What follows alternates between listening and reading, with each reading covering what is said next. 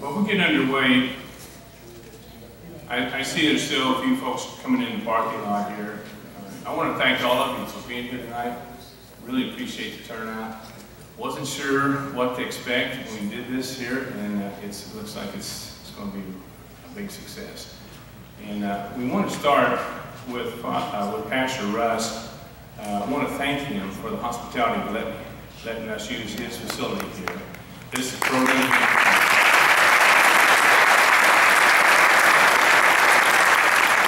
This is hosted by the Amendment Patriots. Many of you are members of that group, and so we're just grateful that it's turned out like it has. And I don't want to forget, we have some donation jars back there. There's two of them. One is stock, and so and we appreciate it if you were able to donate or contribute a little bit for them traveling this far, and for the church being so gracious to let us have their facility. Right now, I'd like to ask Pastor Russ to come up and lead us in prayer. Well, thank you for coming tonight, and we do have some more folks who are coming in, so just come on and make yourself at home this evening. I was asked to say a word about something we're doing. We're doing a big community outreach this Sunday, and I can't have you all here without doing a little bit of a plug, but we're going to have a big carnival Sunday and things like that. Some of these are in the back. And if you don't pick one up, Tom Cahoon will find you and hunt you down and give you one before you leave tonight. And so thank you for being here. We're going to pray and ask the Lord to bless the assembly tonight. Father, thank you so much for giving safety to those who traveled here this evening. We pray that everything that's done in this place here tonight would be to your honor and glory, Lord, that there would be a peace that comes over us as we consider tonight that you are the Prince of Peace. And Lord, we need you. We need you more than we need anything else. And I pray that we would acknowledge that tonight. And then bless the speakers, we pray, in Jesus' name. Amen. Thank you, Pastor Russ, for that invocation. I think it's very fitting that we're having this gathering in the church. I'd like to just briefly tell you a little bit about how this has all come together. Some of you had seen the YouTube with Dr. Stock when he was speaking to that school board, and that was very compelling. It was inspirational.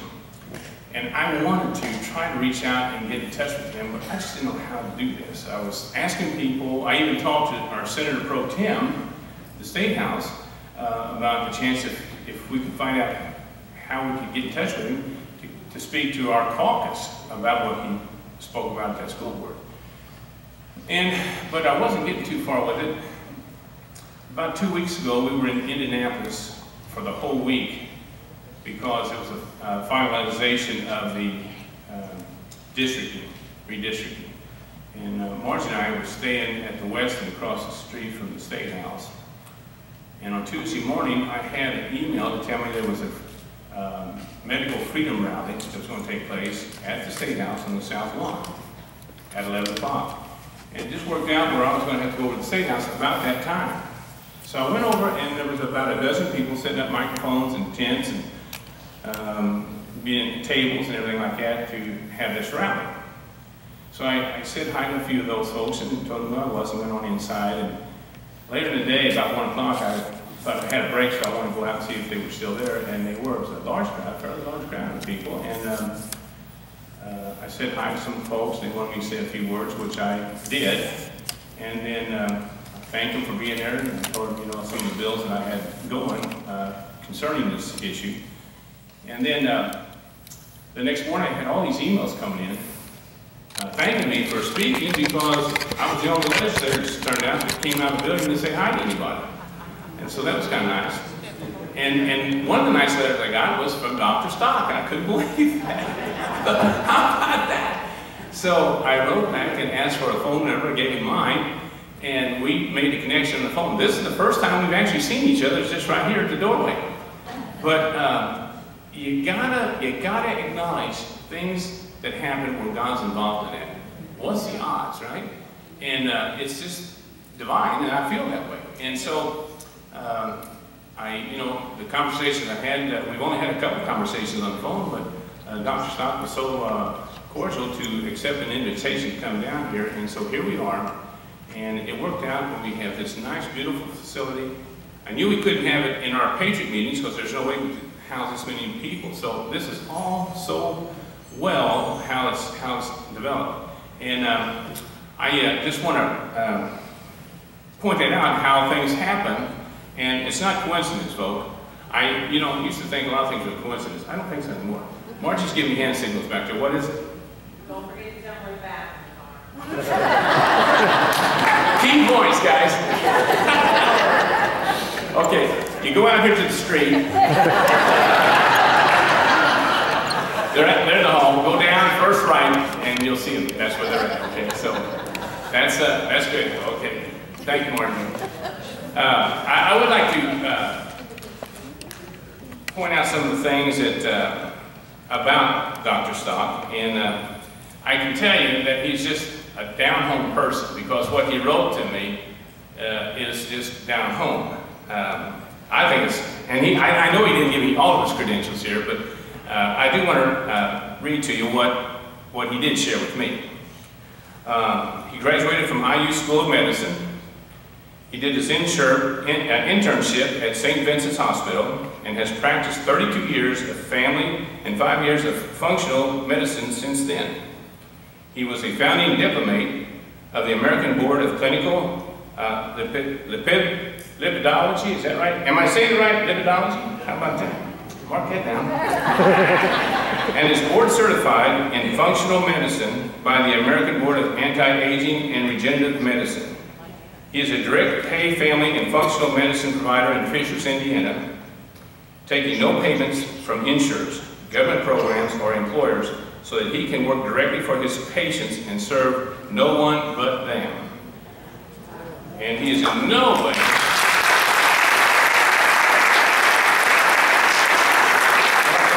he's in no way associated with Dr. Fauci.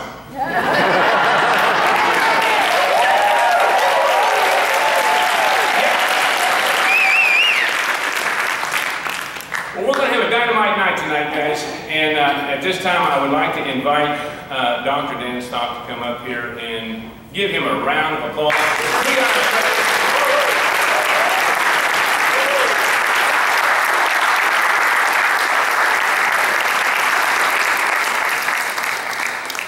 Stand in front here because I don't do good behind those things. All those letters behind my name, the one that really characterizes me the best is that I'm just a bloody basic science geek. So when Senator Tom said, hey, there's a bunch of people who'd like to take their Friday evening and sit around and talk about the science of COVID-19, it was like, my people. So thank you very much for having me here. I'll probably make some jokes as we go through this that are less than kind, and I'll apologize for that up front. They're going to be slips because, ladies and gentlemen, I'm just frankly scared. And my goal here today is to make you know what I know, because I think if you all know what I know, you're probably going to help, and I won't have to be scared anymore. So this is going to have a lot of science, but it's primarily a political talk. Because I think this is best approached from the standpoint of understanding how is the federal government doing on COVID-19. So let me start off with, hey, how accurate a job did they do in predicting the severity of this disease and its scope and allocating the resources so we can take care of that?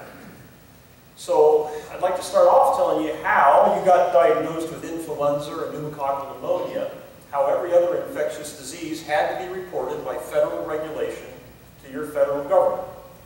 And that was you had to have typical symptoms of the disease, and you had to have a positive validated test, meaning that that test could identify the levels of people who didn't have symptoms from the levels of people who did have symptoms. And along with that, you could not have a positive test for any other pathogen that could cause those set of symptoms. So if you wanted to be diagnosed as a case of influenza, you had to have fevers, chills, sweats, cough, diffuse aching, had to have a positive validated influenza test, and you couldn't have a positive test for RSV virus. And then if you want to be an influenza death, you had to have all three of those things, and you had to die from a disease process that was not going on at the time the symptoms developed. So if you had really bad kidney failure for years, and you got influenza and died because it exacerbated your kidney failure, you did not get to be an influenza death. And that way we could actually, by identifying all of the diseases under the same criteria, we could make sure that we were accurately allocating all of our resources to the right way so we could get the relative risk from all of these diseases. So in March of 2020, the Center for Disease Control changed the diagnostic criteria regulations for one and only one disease, and that was COVID-19. And by the way, I'm going to mention here that by doing so, they violated federal law. Because to change a federal regulation requires a 60-day comment period, so that guys like me and Jay Bhattacharya can call up and say things, are you smoking dope? There's no way we're going to know how severe this is relative to every other disease. We'll get things either out of control or we'll underestimate the disease and we'll get things wrong. But they said, no, even though the law requires us to have a 60-day comment period, we're just going to blow through that. They're now, by the way, being sued for the fact that they violated that law. All right, Dr. So how did they change it? They said, well, to be a COVID-19 case, you have to have symptoms or a test. You don't need both. And by the way, that test doesn't need to be validated. Many people don't know this, but these PCR tests that they're using, which we have never used in any disease process like this before, are operating under an experimental use authorization. They've never been validated or proven. Nobody even knew whether they were going to get lots of false positives or false negatives before they rolled them out. And besides the fact you only had to have one or the only other thing they kept intact was you couldn't have a positive test for another pathogen. So if you had a positive influenza test, you couldn't be called a COVID-19 case. And then if you wanted to be a death from COVID-19, what you had to have was symptoms or a positive test and no pulse rate. And if you had those three criteria, you were a COVID-19 death. Which means, and guys, this is not an exaggeration. And this has not been documented once or twice or 10 times. You could get killed in a car accident, have somebody swab your nose, have it come back positive, and you're a COVID-19 death. That is seriously how your federal government has been counting those numbers. So when they tell you over 600,000 people have died from COVID-19, and they say this is so much worse than influenza, the answer is, well, how are you defining this thing as a death? Because there have been many cases of people who got hit on bicycles, and the first thing they did was swab their nose, get them into the hospital, because they could then call that a COVID-19 death. Now, why would they want to do that? Well, it turns out there's one other difference between how we diagnose COVID-19 and any other disease. And that is the CDC decided that we would actually pay hospitals to diagnose the disease. So, one of the things you guys may not know about me is I was elected to the physician board of my local accountable care organization, Health Network. I'm not allowed to tell you which one, and I'll explain that to you in a second why I can. But in that capacity, I got to see the finances of how everything works with government payment and insurance payment to a hospital network. And I can tell you hospitals lose money on every Medicare and Medicaid patient that walks in the door, inpatient or outpatient, because the government doesn't pay its bills. The only way they can actually make the bills meet is by financially destituting the people who have private insurance, overbilling the devil out of them. And where they get the greatest profit is on elective surgeries. So the other thing that the CDC did when it said, hey, we're going to change the diagnostic criteria for COVID-19, they said all you hospitals have to shut off all of your elective surgeries. Oh my goodness, that's probably going to cause you some financial strain. Here's how we'll make it up to you. We will pay you $13,000 for every person who gets admitted to your hospital meeting our criteria for COVID-19, and we'll give you $39,000 for every person that you can get a tube down their throat and get them on a ventilator. Now, ladies and gentlemen, I'm sure you may have the impression that the people in my profession that we walk around with halos off the top of our head and wings sprouting out the back of our chest. But I got to tell you that money changes the way we think, just like it changes the way you would think. There's a reason I don't take money from any of those other things, and I don't make money on anything I give people advice about, because that's a good way to make a man an idiot really fast. And I think by the time of this, you may agree with me that pretty much the idiots are running the hen house in this thing. So the reason I can't tell you the name of that accountable care organization health network I work for is because I have a contract with them that says I have to deny having a contract with them at all. How many people know what an accountable care organization is? Have you ever heard that term before? Not very many hands, I thought not. So 15 years ago, your federal government said, hey, you know what would be a great idea to improve the efficiency of health care? We've got all these independent providers off doing whatever they think is right for their patients, and if we got them all employed by one great big organization so they can share information, that means we'll have greater efficiency of health care. And the way they financially enforce that is by saying all of you independent providers are getting a 3% cut in your reimbursement. So if you make $50 for a 20-minute visit right now, we're going to cut that by 3%.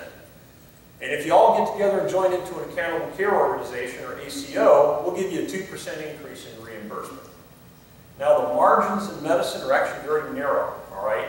Most hospitals are running on a break-even, all right? The hospital I was working for, they were headed towards losing money at the time that I left that health network. So all of these doctors said, well, I can't financially survive unless I join the ACO, so they all got employed by the ACO. But the ACO has some interesting clauses in those contracts. One of them is that if they ever fire that doctor, he has to move 10, sometimes 50, sometimes 100 miles away to practice for sometimes as long as 1 or 2 years. He's not allowed to take any of his charts with him. He's not allowed to tell his patients where he's going. He's not allowed to advertise for business in the area that he used to practice in. Some of these health networks say you have to move 50 miles away from every single one of our offices, meaning you move out of state. Now you need to know that I'm a businessman, and what's my business capital? Well, it's the faith that my patients have in their access to get to me and the advice that I'm going to give them. And they basically own the access to the doctor. As a matter of fact, when my ACO fired me because I didn't play ball very well, they wouldn't even let me volunteer my services within the area near my hospital. So understand this now. You have a guy who's got a contract with the hospital that is probably going to go bankrupt unless it gets a lot of COVID-19 money in the door. And he's got to feed his family. He has enormous loans. And by the way, a doctor comes out of medical school now $350,000 in debt. And he can get that forgiven if he goes and works 10 years for an ACO. But if he works 9 years, 11 months, and 29 days and gets fired, he gets all $350,000 in debt back. Yeah, that's right. He's an indentured servant. So when the hospital says, hey, look, you know, we're going to go bankrupt here because we don't have any hip replacements coming in the door that we can make money on, I can tell you very quickly, things go out to give the doctors some directives. And they do what they want, what they're told to do, because if they don't, they're bankrupt. So here's the kind of directives that come up. Anybody walks in this hospital, they don't get an influenza test till we have the COVID-19 test back, because that influenza test can cost us 13 grand. All right? Second of all, if there's a borderline of whether this guy is going to go on the ventilator or not, you're sticking a tube down his throat, because that's 26 grand at stake if you don't do it. Everybody who comes in here for any kind of trauma, so that we don't spread the dreaded disease, we're going to swab his nose and see if we can get a COVID-19 test, and if it's positive, maybe we need him to come out for an overnight stay. All right, because that just made 13 grand. Similarly, if the protocols say we're going to treat this way, that everybody who meets this thing is going to go on a ventilator, they're going on a ventilator. That guy gets into an auto accident, gets himself killed, the first thing you're going to do is get a swab up his nose, because if we can get it back, COVID-19 death, we get paid for a COVID-19 death. And so if you ask me, hey, are the data that's coming out of the CDC, when they tell you about COVID-19, is that useful for comparing COVID-19 to any other disease? And ladies and gentlemen, I got to tell you that data is so perverted that it is not behaving at all the way that we see it behaving in any other country that doesn't pay for diagnoses. And I would like to tell you that those are rare cases. And hey, there was an administrator who went to a pulmonologist and told him, I don't care, get a tube down his throat and get him on the ventilator. But I can tell you, I've had those doctors call me since that video went out and tell me, Dan, thank you for speaking out. We would like to, but we're afraid. And I've had people tell me I had to do that. So I can tell you we do have some data where we said, hey, let's try and get some cases, do selective samples, and see if we can see if we diagnose COVID-19 disease and death the same way we diagnosed it for influenza, pneumococcal pneumonia, and everything else, how would COVID-19 rate on that? And the answer is it's about as lethal as a moderate year of influenza, meaning that about 0.2% of people who develop symptoms and have a positive test with a useful cut point, so we can actually determine that test means they had that particular disease. It's about 0.2% lethal, equal to an average year of influenza. Now, it hurts people differently. It's about 1/100th as dangerous to a young person, all right?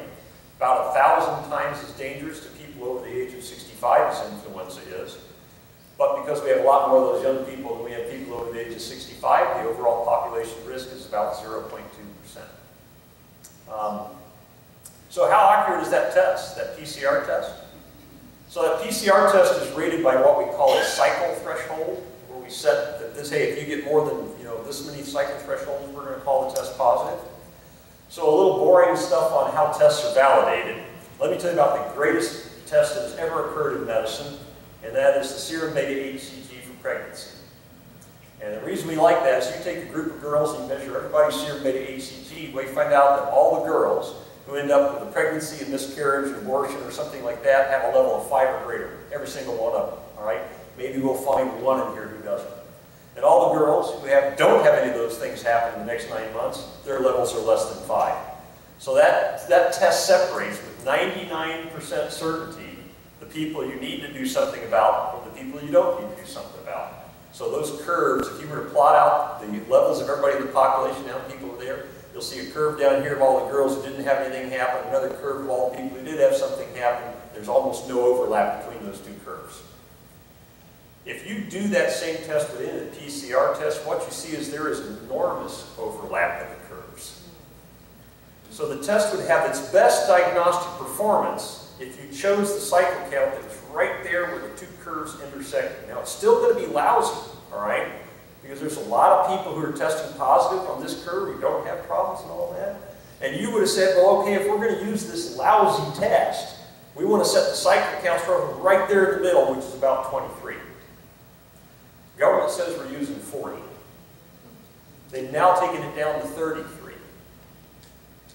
At 33, the false positive rate is between 25 and 75%.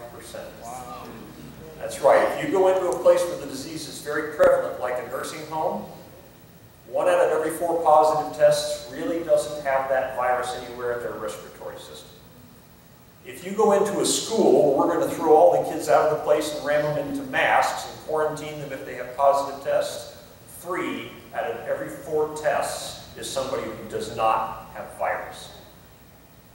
And that is the diagnostic accuracy that your federal government came off with for this test and this disease. Okay, so that's how good we were at determining where we should allocate resources. By the way, somebody should ask a question. Why would the CDC do that? I've heard people say, well, but it was an emergency. In an emergency, having lousy tests doesn't make you do any better at taking care of the problem. So you wouldn't want to have your classification screwed up for that. I tell a lot of people have data about conspiracy theories, and I tell them, the best evidence for conspiracy theories when you can't explain them on the basis of biology, chemistry, physics, and anatomy. And ladies and gentlemen, I'm weak, and I cannot come up with any explanation for why those laws were broken and why the rules of science were broken on the basis of an emergency. And since you can only get so stupid for free, that's when I start looking for the other explanations. All right? And does anybody know what the Bayh-Dole Act of 1984 was? It's a little bit government lecture. In 1984, your federal Congress made a change in patent law that made it so that federal tax dollars were taken and given to somebody to do research that led to something that was patentable. Whoever was paid to do that research could own the patent for their personal profit. And in the Federal Register, there are over 1,000 patents that Dr. Fauci has gotten since he became, that's right, since he became the head of the NIAID And by the way, he is not the only person at the NIH and the CDC who has patents on things that they got from our tax dollars. And that's in the Federal Register. I encourage you to go look it up. When this was first told to me, I went and looked it up. Some of those patents actually have to do with using PCR technology to diagnose coronavirus disease. All right? By the way, there also are patents on using the genome of coronaviruses to make vaccines. So that's how good we did with diagnostic accuracy. How about the recommendations we got for viral avoidance measures? Okay, how rational were those? So a couple things you need to know about viral respiratory disease. 99+% of the viruses that somebody who's infected are going to give off come off as very small particles that we call aerosols. All right, now there are different definitions of the size of aerosols. To me, this is a ridiculous thing to discuss. What you need to know is the aerosols for a coronavirus are about 0.5 microns or less, all right? N95 mask will take out anything 5 microns and bigger. So, most of the virus coming out will go through even an N95 mask, all right? If you look at a surgical mask, these things have gaps about right here and right here, right? Because your glasses always fog up when you're wearing them. So it turns out that if the total square surface area of gaps on the mask is 3 square centimeters or greater, the filtering function drops to 0. And that's because there's so much more resistance to go through the filter than it is to come out of the gaps, that the virus will just not come out through the mask at all. That is 3 square centimeters. And I can tell you the average person wearing a mask has got more than 3 square centimeters. And by the way, it doesn't just work when they exhale. When you inhale, the air doesn't come through here, it comes in through the gaps. So, N95 masks, general population use, never had any basic science to support them at all. They will stop that, hey, you know, I coughed or sneezed and sent thing out 6 feet, all right? Those are what we call droplet particles. I can tell you that of all the virus coming out, less than 1% of the virus coming out of somebody is coming out through the coughs and the sneezes. The aerosols are actually shed just from regular breathing. You don't have to talk, you don't have to sing, just inhale and exhale, and you're putting out these aerosol particles. 99% of the virus is coming out that way. So if you're outside, this is no problem, all right?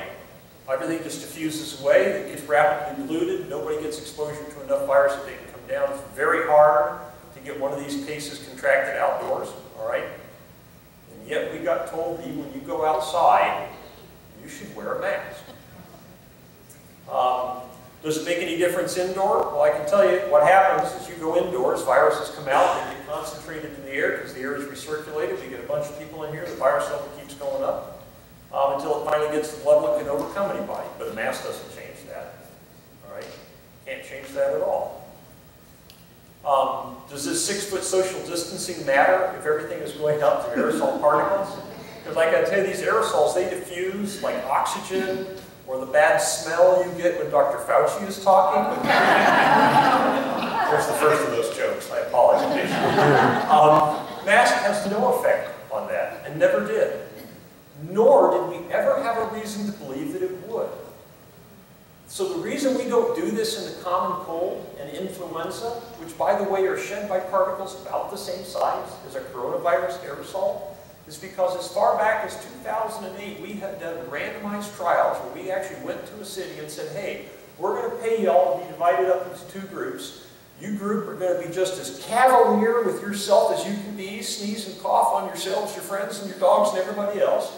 You guys are going to mask up, you're going to quarantine when you're sick, wash your hands till you don't have any skin left, and we're going to follow out and see what this does to influenza.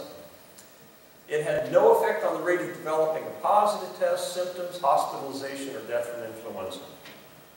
So we already knew that none of this was going to work, and we had no reason to believe at the time this came out in March, all right, that this was going to make any difference on this. And you know what, guys? It wouldn't matter even if it did, because this virus has animal reservoirs.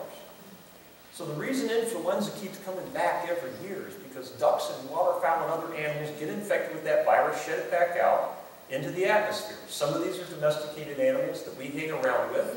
They get infected, they may not even have symptoms, but they shed it off into the place where the humans are at. The humans get it, start spreading it to each other. That's why we have influenza vaccines and we don't have influenza gone, right? So I can tell you we are now up over 20 different animals that we know can be infected with COVID-19 virus. At least 5 of them are domesticated animals that you can't get away from. We even know if you go out into the woods and get a deer, that they're running like 20% of the deer are already positive for COVID-19. So ladies and gentlemen, I got to tell you, any virus avoidance measure, eventually you're going to get an immune system that takes care of this virus. We can talk about how you're going to get it, but you're either going to get an immune system that can do this, or you're going to die. Or you're going to get infected and survive. When we talk about, we're going to do all of this till we get to herd immunity, if all of the viral avoidance measures worked, all they would do is delay the day that you got to herd immunity. Right. And on the subject of herd immunity, you need to know that there are 3 different conditions that all contribute equally to herd immunity. One of them is that you can get a vaccine. One of them is that you can get infected and live. And the other one is that you can get infected and die. But either way, you contribute to herd immunity equally well. Well, there's some question about whether vaccination contributes to herd immunity, which we'll get into here in a second, whether it contributes equally well, all right? So, okay, that's all basic science stuff. Do we have any higher stuff, epidemiologic studies and all this, look at masks and their ability to do this? And I want to stress, when we talk about masks, we got to talk about mask mandates, right? Because everybody wants to wear a mask, right? You don't care. It's your decision. Wear a mask, right? The question is, hey, should we make you wear a mask to protect him, right? So do we have any data on that? And the answer is, well, not that's been done right with proper statistical analysis. So I've seen a bunch of trials where we did randomized studies. We're going to make these guys wear masks and these guys not wear masks. Most of those have had absolutely no benefit whatsoever demonstrated, all right? There was one study that came out of Bangladesh where the population is much more dense, all right? Therefore, transmission is probably easier. And in this study, what we did was, and by the way, this was done a year and 6 months into COVID-19. We took a group of people and we said, okay, we're going to go to these cities and try and convince these people and educate them on masks, and we're going to let these cities just go on their own and see what difference it has on this. And in the cities they went and intervened at, they were actually able to triple the rate of mask use from 17% to, I think they got up to 47%. Had a 1% reduction in the risk of developing a symptomatic case of COVID-19. All of that in people over age 50. Which means that all the masking you did for the young people and all that, no effect on anything. And by the way, that was not a mandate study, was it? These people all decided to wear the mask after they got educated. 1% benefit. How about when we actually did look at mandates? Because we do have some data from that. There was a study published by the CDC on this, although they got corrected by the Heritage Foundation because they ignored half of the data. And when the Heritage Foundation put in the other data that the CDC ignored, it turned out there was no difference between the places that used mandates and that did not use mandates. There's a study published by Health Policy that claimed it showed a difference because they said, hey, we looked at the rate of positive test decline in the places that used mandates, and we compared that to the rate of decline in the places that didn't use mandates, and there was a statistically significant difference in the place that used mandates. There was a difference in the place that didn't use mandates, but it wasn't statistically significant, so that means that there was an effect. Well, guys, that's actually statistical bushwalk. They presented these 2 different graphs, but I can tell you when you do the statistical analysis, just because this one statistically doesn't change and this one statistically does change, doesn't mean they're different from each other. And if you overlay those graphs and you see the error bars, they overlap at every point in time. Which means, had you presented the data, which we usually present, all of that on one graph, so you can see those error bars overlapping. If I had presented that as a sophomore biology student at Notre Dame and not done it that way, I would have probably had my paper handed back to me. But when you looked at that study, no statistical difference between the places that used mandates and the places that did not. And by the way, even if we had said, well, okay, we're going to give you that, how much effect was there? There was 1% difference in positivity rates for a day and a half. And after a day and a half, no difference between them. And that was just positive tests. They still have not shown that the mask reduced the risk of having symptoms, reduced the risk of being hospitalized, reduce the risk of being dead. All right? Another study was just published a couple of months ago, looked at the Georgia school systems. They said, see, the mask reduced the risk if we had a mandated place. Mandated schools had lower risk of positive tests, but only among the teachers and not among the students. Do you know what? They also collected data, and some of those school systems were using ventilation, air purification, and quality improvement measures, like filtering the air to get rid of the viruses, or changing the air, opening windows, and things like that. That had a big effect, reduced everything. So those are what we call two separate dependent variables. And I'm a statistics geek, so I know that when you bring me a biological equation that has multiple dependent variables in them, I have to do a multivariate risk analysis inviting all of these variables in there, or I get statistical goo that means nothing. Is that what they did? No, they did their analysis on a single isolated variable and an independent analysis, even though it was a dependent variable. So what they were probably able to suggest was that school systems that ventilate their air are really scared of the virus and make their people do mandates. That's the best data I've seen on any of this, and that's not even the most important question that needs to be answered, is it? Because let's say even masks did reduce the risk of positive tests or symptomatic diseases or hospitalizations and death from COVID-19. You know, when I come out and do a chemotherapy drug, it's all great for me to make your tumor shrink, but if I make you die sooner, you don't want to take the drug, do you? So you have to show that the net harms are outweighed by the net benefits. So are there any harms of this masking? Well, actually, there's multiple harms. We already know that if I put this mask on you, that your carbon dioxide level in your blood is going to go up and your oxygen level is going to go down. And by the way, the smaller the child, the faster it comes on, and the greater the degree of oxygen drop and carbon dioxide increase. And there's an interesting thing that happens to human beings when you make those gases change in their blood. The part of your brain that's responsible for deciding whether or not you're suffocating becomes activated. And that part of your brain that we call the hippocampus complex, that thing is in charge of making you go into fight or flight mode. And when it does that, it obligately reduces your ability to use memory. So if I had anybody here memorize everything I was wearing, and then I had you close your eyes and they said, hey, what color is my shirt? You would be able to tell me, well, Dan, that's white with some green and blue stripes. But if I then walked over to you with your eyes closed, and I put a gun in front of your face and I said, open your eyes. And you open your eyes and said, what color are my shoes? The last thing that's going to come to your mind is, oh, those are navy blue. Because your brain is going to filter out every single memory that doesn't have anything to do with the angry man with the gun in your face. But then if I back up and say, you close your eyes, now think and take a few deep breaths, and tell me what color are my shoes, you'll be able to say, oh, they're navy blue. So this fight or flight system restricts memory. Now you put this on a child, all right, and you leave it on there all day long. Is there any possible way that it doesn't affect his ability to recall things and to put memory together? You won't be able to answer me the color of my belt if I walk up to you with a gun in your face and say, what color is my belt? Because your brain is not going to be looking and say, oh, that looks like that says. You're going to give that up, all right? So it retards learning. There's no way it can't retard learning. As a matter of fact, I got to read the deposition of a lawsuit that I'm involved with of a speech therapist who presented the data that showed that it retards learning. How many people here have children that they think can afford to learn a little bit less? Let me tell you the other lie that was told. Well, they'll just learn it later. All right? I know that if I take a 6-month-old child and I put a patch over its right eye and leave it there for 4 months, it will never learn to use that eye again. I can take the patch off, it will have amblyopia the rest of its life. The idea that that child will recover all of the stuff that he was supposed to be learning through the complex interpretation of all those facial expression muscles that are hidden behind that mask. And by the way, more communication occurs through your facial expression muscles for you than any other species in the world. We have more facial expression muscles than any other animal, bar none. And all of the stuff that your kid has to do to learn that is retarded by putting on that mask. And we're not even in to the discussion of what happens when we start looking at the social isolation things like, gee, you have to stay home and can't collect your paycheck, you can't go see your friends. As a matter of fact, in California, the state that locked down the most, the excess teen suicides was greater than the total number of all children of all ages who died from COVID-19. Right.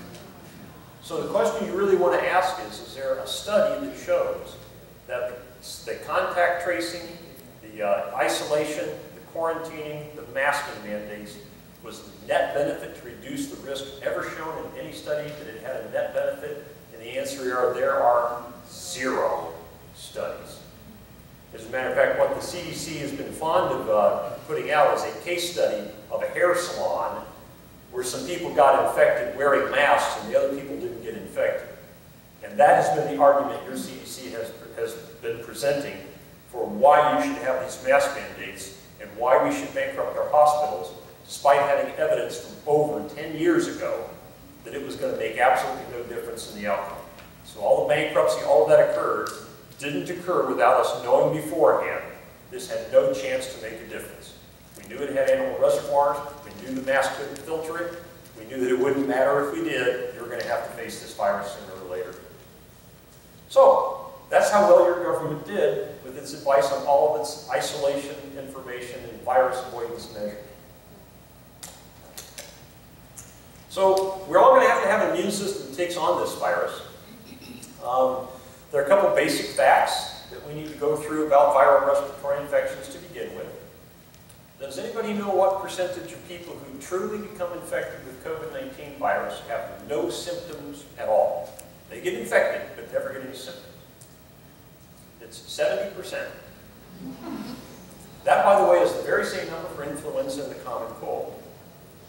Now, let me compare and contrast that to German measles. In medical school, I was taught that 95% of people who got German measles developed symptoms. What that tells me is 5% of humans have a good enough immune system that they can get infected with German measles and not have any symptoms.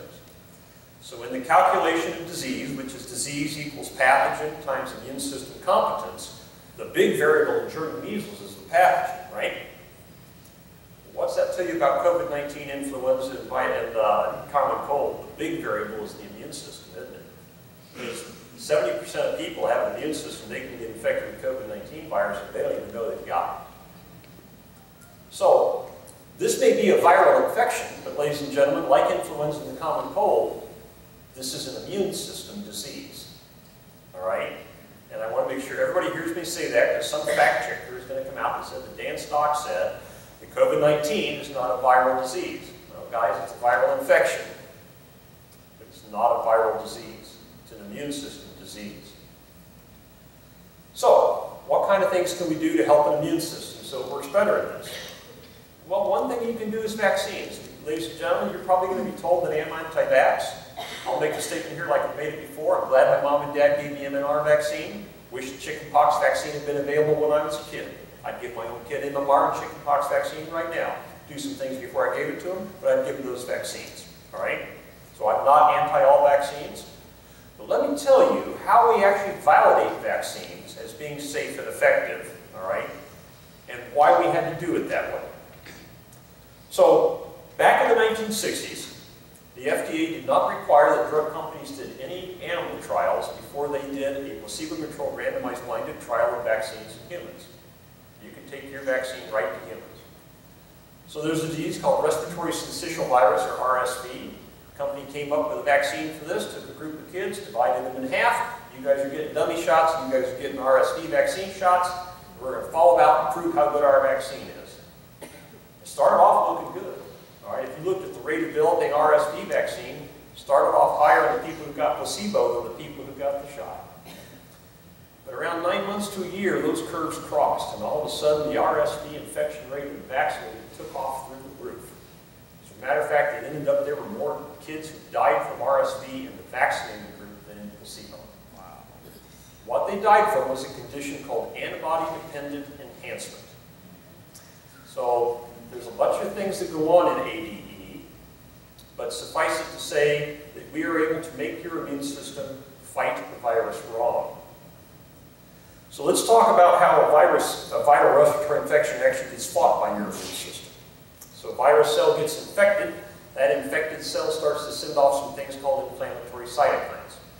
And inflammatory cytokines do two things. They tell all the cells around the infected cell, hey, I'm in danger. I have a virus infection. My particular pattern of cytokines will tell you I have a viral infection, so that you will make your cell membrane become very, very stiff and hard so things can't get in and out real fast and real easily. That'll keep the virus from getting you. Now you want to control that process because when that virus makes its cell membrane get real stiff, it doesn't do its job real well. If I took every cell in your lung and made it suddenly go into that thing we call cell danger response and get stiff, it wouldn't exchange gases very well and your lung wouldn't work too good. So you don't want every cell to do it, just the ones that are there.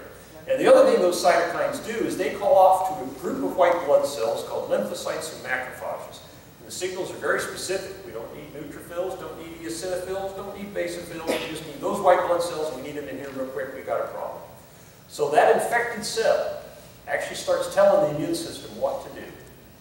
The first cell that comes in here is called a natural killer cell lymphocyte. He doesn't know anything about what kind of virus you've got. He just walks up to a cell and says, "Are you healthy or not?" Cell says, "No, I have a virus infection in." He says, "Okay, you get to commit apoptosis." He makes that cell do this process where he digests all of the genetic material inside, viral and its own genetic material. But before it does so, it puts a little signal on the cell membrane that says, "Hey, I just committed apoptosis because I had a virus infection." By the way, the lung cell's already got a thing on its surface that says, "I'm a lung cell." Now this thing called a macrophage comes in, and he comes up to that cell and he says, "Oh, I see the information. You've been told to go into apoptosis because you're a lung cell that's infected with some virus. Okay, now I know what to do. I go to what's called a T helper lymphocyte, and that macrophage tells the T helper lymphocyte, these are proteins that I got from an apoptotic cell that had a viral infection that was found in the respiratory system." And now the T helper cell says, "Oh, well then I should, with all of that information, become a Th1 cell and make something called cytotoxic T cells." And cytotoxic T cells go back into the respiratory tissue and they say, "Look, I look for only the proteins that I found that were showed to me by the macrophage from the virus. Oh, there's one, and I destroy that cell and I kill it, and I send a signal back to my T helper that says, I found one, make more cytotoxic T cells." And very rapidly this tissue becomes filled with cytotoxic T cells. They're going and checking every cell in the tissue. You got a protein? Bam, you're dead. You're good? Okay, you can live. You're dead? Bam, you're gone. And that is how a virus infection gets destroyed. And you never heard me say the word antibody one time, did I? Antibodies do not fight viral infections. All they do is float in the bloodstream and prevent spread of viral infections. Now this is a useful thing to have, all right? So let's say you're German measles. German measles very rapidly, after it infects lung cells, gets out of the lung and starts spreading through the body to skin cells and other things like that. So when a signal like that comes through the immune system, all right, we got a respiratory system that's infected, we got all the signals going here, white blood cells go in there, all of a sudden the T helper cells start to hear signals from other tissues. They say, "Ah, I'm going to have some of my T helper cells not become Th1 and make cytotoxic T cells, they're going to become Th2 and make a little bit of antibody. That'll stop the spread." That works great for German measles. Problem with it, you've got to quit making fewer cytotoxic T cells in order to make those B cells and make antibodies, all right? So if you've got a virus that doesn't spread very rapidly out of the respiratory system, it is not good for you to make antibodies. And that is why when you have something like influenza, the common cold, or COVID-19 virus that does not rapidly get out of the respiratory system and go through your bloodstream, that many people with properly functioning immune systems will make no antibodies at all in their first infection. All right? The only other time they'll make an antibody is if they get reinfected again with about 9 months to a year. Then when they get reactivated, those T helper cells will say, "Okay, this is becoming a problem, we'll make some antibodies just in case it becomes an issue."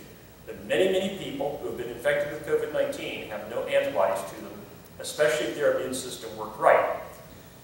The other reason you're doing that, though, is because antibodies aren't always good. All right? So you can have what's called a neutralizing antibody. It's actually something that binds to the pathogen and makes it so that it can't infect cells. But you can also what's called an enhancing antibody. And this is actually an antibody that takes that pathogen and changes its conformation on the surface or puts it someplace it wouldn't normally go, so it can actually infect cells it would not normally be able to infect. And that's what happened in the RSV vaccine. They actually got this thing to make antibodies, and those antibodies bound to the RSV virus and made it so it could infect the very white blood cells that were supposed to fight the infection. And with more repeated exposures, more and more antibodies got made, less and less cytotoxic T cells got made, until these poor kids had an immune system that wasn't able to fight RSV virus as well as if they just got infected on their own. So after that debacle, the FDA said, okay, we got to have some new rules for making vaccines. You don't get to do trials in humans and do trials in animals. You've got to have short-term trials in animals. So let's fast forward to 1976, when the federal government, the first time, told us it was going to save us from some nasty virus. And so they came out and told us we're all going to die from swine flu virus, did some animal trials on a vaccine, paid for the vaccine, brought out a vaccine, animal trials look good, let's start giving them to humans. And then all of a sudden humans started developing an autoimmune disease called Guillain-Barré syndrome, where white blood cells start attacking the insulation cells in your nervous system. And after 28 cases of Guillain-Barré syndrome, 28 more cases than we had seen with just swine flu infection on its own, they shut down the program. They said, wow, vaccines can cause autoimmune diseases too.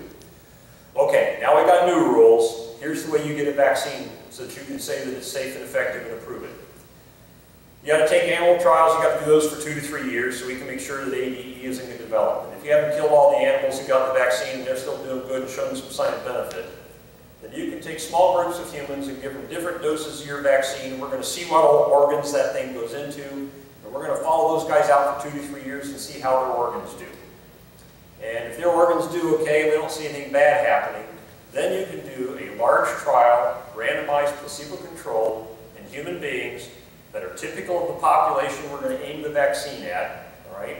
And you have to carry them out for 2 to 3 years so we can make sure they're not going to get ADE and autoimmune diseases and other bad things.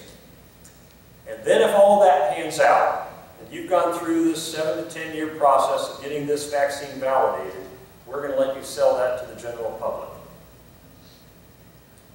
How many of those steps were followed for the COVID-19 vaccines? That's right, none of them.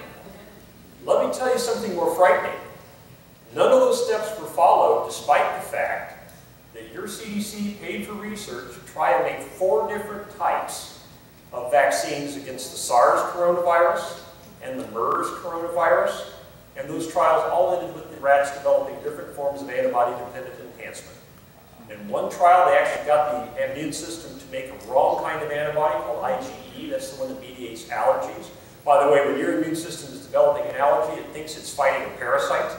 That's the IgE is used to fight parasites. So they actually managed to confuse these poor rats to think that their immune system should go with parasite attack on a viral infection. And now you had a swollen, inflamed, allergic lung that was also virus infected and being damaged, and rats started getting sick. And despite that, they said, we can go and skip all those safety steps. Let me make this even scarier for you. Let me tell you what's unique about that COVID-19 virus that's different than the SARS and MERS coronavirus. So those guys all bind to this thing called ACE2. So when I get a cell inflamed, say because you eat lousy food, or you smoke, or you live in a biotoxic building, cells will start making this enzyme called ACE1, which is very pro-inflammatory. Causes clotting, causes scarring, causes tissue to swell, makes all kinds of white blood cells, even the ones you don't need, come running into it. But whenever a cell launches ACE1, it also launches another protein called ACE2. And ACE2 undoes the inflammation of ACE1 to kind of modulate down that inflammatory load. It is that ACE2 enzyme that SARS, MERS, and COVID-19 bind to. The difference is that the COVID-19 virus that they engineered, and by the way, ladies and gentlemen, there is no chance that's a naturally occurring virus. Amen. And I don't need to know that they were doing research in Wuhan, China to say that. I know enough about genetics that I'm confident there's no way this occurred naturally. But what they engineered this virus to do is it doesn't just bind to the ACE2 enzyme, it cleaves it and destroys it. Now think about that. That means if there are any inflamed cells in your body and this vaccine gets into them, they are suddenly going to become much more inflamed. Right? As a matter of fact, if you take that spike protein, that's the thing that binds to that ACE2, and you take a healthy human being and you just infuse spike protein into him, he will get fevers, chills, aches, and fatigues, all the symptoms of COVID-19. The spike protein by itself, without any other parts of the virus, is toxic. And yet, your FDA and CDC thought it would be a great idea to come out with a vaccine that makes cells produce a toxic protein. And let me make this even worse. They don't cause a virus infection in the cell. So now you have a very inflamed tissue making a toxic protein that doesn't have any virus-infected cells to give all the instruction to the immune system to tell it what it should be doing about all the inflammation it has walked into. And in the face of that, your CDC and FDA said, let's just go ahead and do these vaccines anyway and run them through. So what's the data we do have? All right, let's be good scientists and look at all of the data. First thing you need to know about the studies that were done, because there were placebo-controlled randomized blinded studies. Those are the ones that will give you 95% predictivity of what's going to happen. They were done. Remember how we said you had to get a population to study them that was typical of the population you were going to give the vaccine to? Well, they threw that to the side as well. To get into the COVID-19 trials, you could not have had a positive COVID-19 test up your nose with PCR or serology. You couldn't have any antibodies to SARS-CoV-2 virus. You actually couldn't have ever had symptoms of COVID-19. Now remember, those are the same symptoms of influenza, all right, for most cases. Which means anybody who had a bad enough immune system they could get influenza was thrown out of the trial. You weren't allowed to have any autoimmune diseases. And if you were pregnant, you weren't allowed in the trial, because pregnant women have an increased risk of autoimmune diseases. Plus, you might be able to injure some babies. So this population they studied was very, very healthy compared to the average population of the United States. Let me give you some numbers so you can understand that. Remember the death rate, if you calculate it the same way you calculate the death rate for influenza, is 0.2%. So let's look at Pfizer's trial. They had 23,000 people in their placebo group, times 0.2%. Should have been 4 people died from COVID-19 in that study if they had selected a population that was the average health of the United States.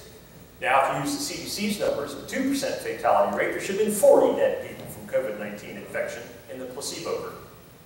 Do you know how many people died from COVID-19 in Pfizer's placebo group? It's a very round number, that's right, 0. All right? Now, let's make sure we understand what that means from the get-go. The only way that study could prove that the vaccine reduced your risk of dying from COVID-19 is if we put some dead people in the vaccine group and they came back to life. So one of the things I want you to go home with is somebody asks you, is there any placebo-controlled randomized blinded data that shows with 95% certainty that these vaccines prevent you from dying from COVID-19? The answer is no. There is not a single trial. Someone tells you these vaccines save life, you tell them, I want to see the study that proves that in a placebo-controlled randomized blinded trial with 95% certainty. And I can tell you they will have nothing to hand you. All right? Okay? What did these studies show? Well, let's make it get worse. Did they prevent symptoms? The answer is no, they cause symptoms. Why can I say that? If you looked at people who got the vaccine in Pfizer's trial versus people who got placebo, there was 164 fewer cases of symptomatic COVID-19 in the vaccine group. So 164 fewer cases of a painful, fatiguing, fever-causing disease. To achieve that in the vaccine group, they had to cause 19,000 cases of sore arms, 11,500 cases of fatigue, and 6,750 cases of fever. And in fact, if you looked at the overall number of symptoms generated compared to placebo, there were more symptoms caused by the vaccine than there were prevented. You did worse on symptoms if you were vaccinated than if you were not. So if somebody tells you these things prevent severe disease, well, they were right about that. If you looked at severe COVID-19 disease, there were fewer cases in the vaccinated group. But if they said it prevented symptoms, no. Vaccine caused more symptoms than it prevented. The risks were against that. Okay, so you have some data that says it prevents severe disease and hospitalization. It doesn't prevent overall symptoms. It doesn't prevent death. Do we have any data that says it reduced overall hospitalizations?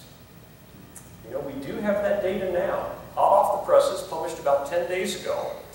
Somebody said, you know what we ought to do is take those 3 studies, Moderna, Pfizer, and Johnson & Johnson, and combine them all together. So we've got a big population we can study of both placebo and vaccinated people and see if on average this thing actually reduced the risk of hospitalization and severe morbidity, meaning I got so sick I had to miss work or miss my activities. All right?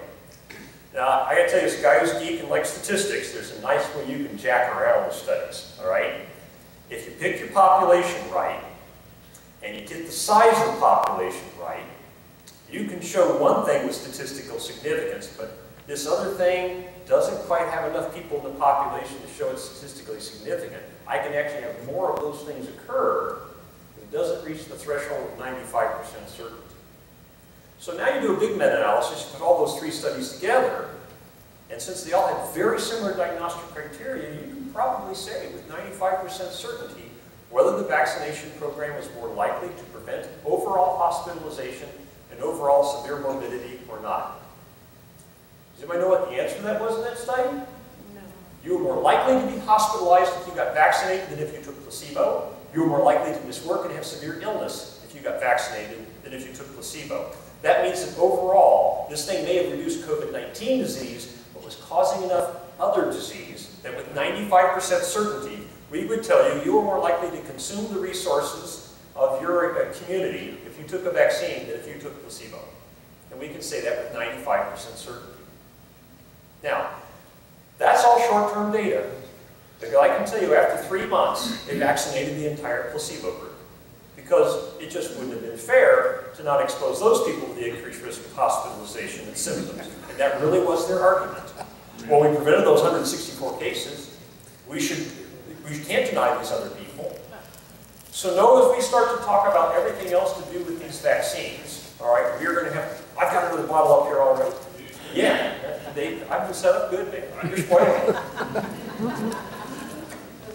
So from here on out, we're going to talk about studies that are less than 95% predictive, because the research on these vaccines has been so badly botched that we do not have it. And by the way, you would never be able to do a good study on these vaccines now, because the population has become what we call biased.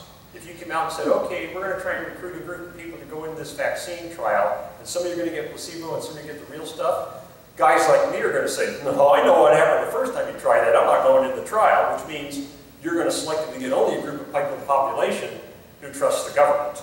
All right?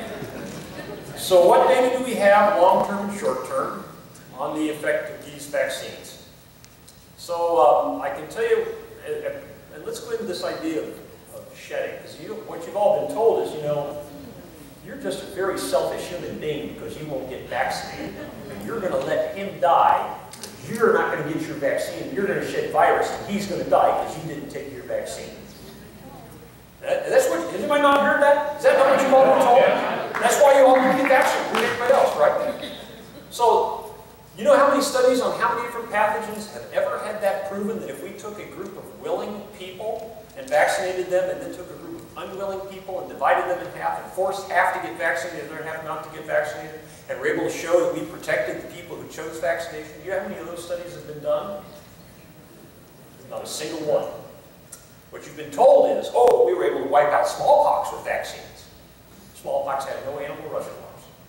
It was a dumb virus. The only thing it ever learned to infect was humans. All right? Had a very short incubation period, so it was very quick to find the people who had it. Quarantine made a difference in that virus. Influenza vaccines have been around a long time. You got any data that says vaccination protects the willing if you vaccinate the unwilling? Not a single study. All right? You don't have that for measles, mumps, rubella, chickenpox, diphtheria, pertussis. You haven't done that for any of these vaccines. All right? Well, let's look at the surrogate marker of what's called viral load. That means, hey, how much cootie do we find up your nose when we go test you or when you get symptoms? So do we have any data on that? We do have data on that. Of course, it's not 95% certain data because we don't have it against placebo. But we do have it so we can compare it to people who chose not to get vaccinated. And I can tell you the data comes back very quickly in the United States. The people who got vaccinated shed just as much virus as people who didn't get vaccinated. All right? And that was true whether they had symptoms or not. All right? Because you can be vaccinated and you still get infected. By the way, I've heard this out there on the fact checkers. Dan said vaccines don't prevent you from getting infection. Guys, I got to tell you, this thing is not some force field that comes up around you as soon as the needle goes into your deltoid muscle. That virus, these pathogens still go into your body, all right? They get into your lungs, they still infect cells. The idea of the vaccine, like an MMR vaccine, is to make your immune system so good that it can fight this thing off before you get symptoms, all right? But you still get infected, you still shed virus after you're vaccinated, even with MMR vaccine. An outbreak of measles, mumps, and rubella occurred at the National Hockey League about 7 years ago. All of it broke out in people who were unvaccinated or had unknown vaccine status. But half of those people never had contact with another person who was unvaccinated. Where'd they get the measles or the mumps from? The vaccinated people, right? Okay. So, other viral load data we have? Yeah. Here came Delta variant, all right? So let me start off by telling you with Delta variant, we have what's called a molecular modeling study, where we can actually take the antibodies from somebody who's been vaccinated and say, hey, if we mix that with this particular pathogen, it starts changing conformation. Does it actually make it easier to infect white blood cells? And that study came back and said Delta variant is actually much more enhanceable than the earlier variants of COVID-19. Now remember, there's a reason your immune system tries not to make antibodies if it doesn't need them. Because it may make some antibodies that are actually enhancing. Did it in the RSV virus. Did it in the ferrets that came through the other coronavirus vaccines. So now we have data that says, yeah, you're actually making antibodies that can breed and select for a particular variant of this who is able to abuse only the people who are vaccinated. Now remember, these vaccinated people also don't make as many of those cytotoxic T cells. As a matter of fact, I'll give you some numbers that hopefully will be a little entertaining to you. We actually have a study that shows that you take one of these vaccines for COVID-19, after your second shot, the total number of your cytotoxic T cells and natural killer cells will be less than it was before you took your vaccine. We are going to reduce your ability to make the very things that fight the virus at the tissue where it comes in. And Dr. Fauci and them were all crowing about the fact that their antibody levels were higher than people who just got naturally infected. As a matter of fact, I have a patient who was coerced into a vaccine. Her antibody levels are 100 times the levels of people who recovered from COVID-19 naturally. Does this sound like your immune system is working really well to you? So now in this setting, you have a group of people who can walk around and can't fight the infection at the site where it comes in, and they make lots of antibodies, which makes it they're able to infect more, so they shed longer, all right? And lo and behold, we had a spike in Israel starting about the beginning of June with this outbreak of Delta variant. Why does Israel matter? It matters for two reasons. Like Great Britain, Israel is actually keeping the data the right way, all right? You are vaccinated, partially vaccinated, or unvaccinated, all right? You're unvaccinated if you've never had a shot. If you've had one shot, we call you partially vaccinated, and we're even breaking it down to you're partially vaccinated within the first 3 weeks after you took that shot, or partially vaccinated, you took more, never got another shot even 3 weeks after that, maybe because you had such a bad reaction the first one, you wouldn't take a second one. And then we got vaccinated. We call vaccinated from the day the second shot goes into your arm, all right? And all of those classifications are being done by, have you recovered from COVID-19 before you got your vaccine, or were you naive before you got your vaccine? So they're taking the data the right way, and they aren't paying their healthcare systems to collect it the way they want them either. And the other reason Israel is useful is because Israel is the most highly vaccinated country in the world that got vaccinated faster than every country in the world. And lo and behold, starting about June, they had an outbreak of COVID-19 that was initially coming out in the unvaccinated. You've all heard this. This is an epidemic of the unvaccinated, right? You know what happened in the RSV trial? It turned out that the people who started getting sick first from the RSV were the unvaccinated, all right? The unrecovered, people who were naive to RSV, these kids got exposed to it. They came down, the unvaccinated came down sick first. Why? Because they had absolutely no antibody protection and were being shed a lot more virus from the vaccinated kids they were around. As a matter of fact, there was a disease done in chickens where they tried to vaccinate the chickens for Merrick's disease with the vaccine. The exact same thing happened. In the coops where they had these vaccinated things, a whole bunch of the unvaccinated chickens started coming down sick. And then after that, all the vaccinated chickens started getting sick, and they got sicker than the unvaccinated chickens. And I can tell you, in Israel, it started off there talking about, well, only 25% of the people in our ICUs are vaccinated. And then it went up to 50, and then it went up to 70. And when it finally topped off, 85% of the people in the ICU in Israel were fully vaccinated. They actually were able to calculate the protection the vaccine was giving people for hospitalization. It was 17%. And by the way, your threshold to get your vaccine approved in the United States was 50%. Let me make that worse, because one of the things you guys have been told, and the way this has been phrased, is that COVID-19 is it's a case of vaccination or nothing. But there's another option, isn't there? There's natural immunity. And we could repair those problems in that 30% who had bad immune systems, and then they would get exposed to the virus, and their immune system would react right, and they would get natural immunity. So we really need to compare, is natural immunity as good, better, or worse than vaccine immunity? So again, don't have 95% certain studies, but we do have data from Israel. They looked at that, and they actually compared people tracking with their very good tracking system to see, hey, what was the relative immunity benefit of vaccination versus natural infection? And the answer was that if you were vaccinated in Israel, you had 13 times the risk of having a positive test, you had 27 times the risk of having symptoms, you had 7.6 times the risk of getting in the hospital. And that was compared to somebody who recovered from COVID-19 just within the last 7 months. So they said, well, okay, let's see if we compare people who recovered a year and a half ago. Maybe they've lost their immunity. No, you still had 6 times better immunity than somebody who took a vaccine, even if you recovered up to a year and a half before.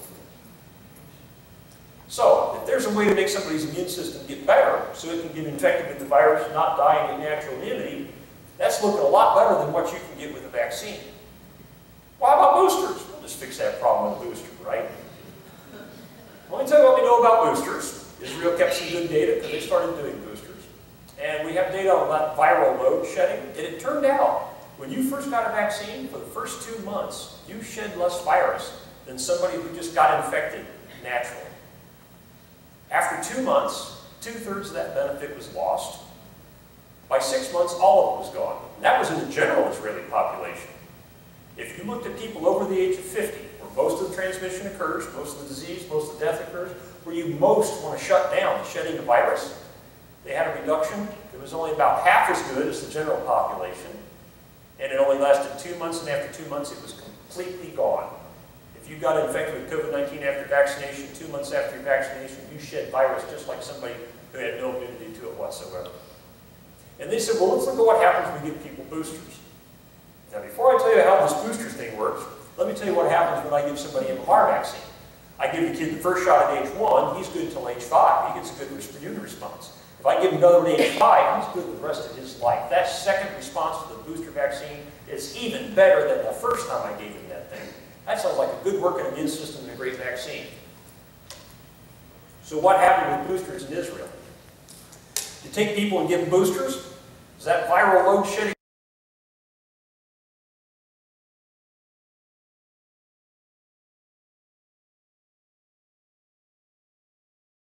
Viral load shedding get reduced? Well, yes, but only half as much as from your primary series. By the way, if you're over the age of 50, it only gets reduced 1/3 as much as your primary series. We didn't even follow those people out long enough to see how long they would get that diminished response. But does this sound like the vaccine is making your immune system work in a good way?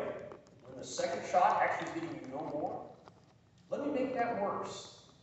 Pfizer's already submitted this data to the FDA for its booster program. They took a group of people who've already been vaccinated, divided up, you guys are getting placebo, you guys are getting a booster shot. The study's not been published yet, but the Vaccine Advisory Committee that reviewed the data has come out and leaked what they said, and they said, you know what, there were more dead people in the booster group than there were in placebo. And there were 4 times as many heart attacks and strokes. By the way, you ever talk about H2, H1 enzyme? You know what tissue in your body expresses probably the most amount of those? A cholesterol blockage in your artery. And you know what makes you have a heart attack? Is when that thing gets so inflamed one day it cracks open, and then because it's so inflamed that it clots so easily, it clots off the entire artery, and that's what a heart attack is. What do you think would happen if I made that cholesterol blockage cells start expressing a whole bunch of spike protein? Yeah, wow, it's right. So, it explains what we saw with the boosters, all right? Anybody come out and tell me that boosters have a good .com/COVID-19-info. That's my private practice's website. I have a whole page on there. I update it regularly, putting new studies on there. That's purehealthmed.com. And you'll see a tab on there for COVID-19 info. If you want to go right to it, it's purehealthmed.com/COVID-19-info. And all the studies are on that. I update it regularly as I get more out. Because like I said, I'm a PhD geek and I read this stuff for fun. Yes, ma'am. I have a question about the physicians grouping that you mentioned early on, that 3% reduction that they just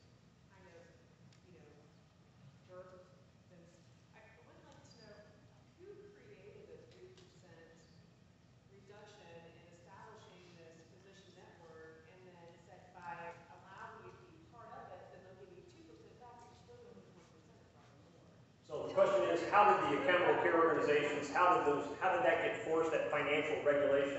It's established by regulation, meaning that what basically the federal Congress did was go to the executive branch and say, hey, we want you to make a whole bunch of stuff off of Medicare and Medicaid and make it work right. And they gave the executive branch power to rule by fiat and come out and make regulations that said that. And so there was a bunch of supposedly expert doctors, like, assume here, I gotta tell you guys, this isn't making me want to take a booster if I ever got my primary series. But that's what we know about the benefits so far. It doesn't reduce your risk of death. Short term, it appears to increase your risk of symptoms and hospitalization. What it does long term for benefits and risk? Benefits, looks like things are pretty much all gone by 6 months. Maybe it's reducing your risk of severe infection, but I got to tell you, the data from Israel says nope, even that's gone by the end of 6 months after your vaccination. All right. Boosters, well, get you a little bit back. For how long? We don't know. But whether it's a net benefit, doesn't look like it. How about just the risks of the primary shot series? Again, we don't have 95% certain data. All we have is the vaccine adverse events reporting system. Does anybody know what VAERS is? Does anybody not know what VAERS is? Okay, for those who don't know, 32 years ago, the government set up this thing called the Vaccine Adverse Events Reporting System, which is what we call a voluntary reporting system. Anybody who gets a vaccine can call up and say, hey, this is my name, my age, here's the lot number and all this I had for my vaccine, and here's all the things that went wrong with me. If you die, your doctor can do all that for you, all right? And so we have some, it's not great science, but it's the best science we have on side effects. Let me give you some numbers. 2016, 2017, 2018, we averaged 71 VAERS reports of death for flu shots every year. 71 a year. Do you know how many VAERS reports we have of COVID-19 vaccines in 10 months? It's over 16,000. Now remember, it took 28 cases of Guillain-Barré syndrome to shut down that program. 16,000 deaths, 10 months, COVID-19 vaccines. That, by the way, is more than all the deaths reported for every vaccine for all 32 years of VAERS. This is your FDA's definition of safe. Does it stop with just dying? No. There's this autoimmune disease called acute disseminated encephalomyelitis, and the milder form just attacks your spinal cord called acute transverse myelitis. Acute transverse myelitis, all 32 years of the VAERS system, 119 cases, all vaccines combined. How many cases in 10 months of COVID-19 vaccines? It's over 202. 10 months just with COVID-19 vaccines, almost able to double 32 years of cases of ATM and ADEM. FDA's already come out and said, you know what, we're pretty sure it's causing Guillain-Barré syndrome more than just getting infected with COVID-19 was. We got this inflammatory upregulation, so we've got myocarditis and pericarditis. That's already been demonstrated increased risk. Clotting, remember this thing starts clotting, so we've already got thrombocytopenic thrombosis, people dying from that. By the way, of those deaths that we see coming out with COVID-19 associated vaccination, 2/3 of them occur within the first 2 weeks. 1/3 of them occur within the first 3 days. Now, I want you to remember that 2 weeks thing. Do you know when your CDC considers you to be a vaccinated individual? 2 weeks after you take your last shot, which means that all those unfortunate things that they check for, those are occurring in unvaccinated individuals. Let that sink in for a minute. Ask yourself, if I was going to do a blood pressure medicine trial, I took half the room and said, you guys are going to get placebo and you guys are going to get the blood pressure medicine, am I allowed to start counting the side effects in you guys 1 month later when your blood pressure is down? Or do I have to start counting the promises you get from the day I give you the first pill? Ask me if I can explain that decision on the basis of science. Ladies and gentlemen, I can't come up with it. I can't explain it with biology, chemistry, physiology, or anatomy. I'm left with money. All right? That'll be the kindest one I can come up with. So, any other stuff we've got that's gone wrong in there? We already talked about that. Talked about ATM. Talked about that. Oh, remember I talked about those cytotoxic T cells get reduced? You know what else cytotoxic T cells do? They fight off cases of herpes and shingles, Epstein-Barr virus. Herpes good, and Epstein and shingles actually cause people to get Bell's palsy. So we've seen a rash of all shingles coming back out, Bell's palsy, and saw one of my patients forced into this. Had actually a shingles episode come on, and she said it was worse than her previous episode of shingles she'd had before. This lady had fatigue after her vaccine. And this is just the ones we've been able to track.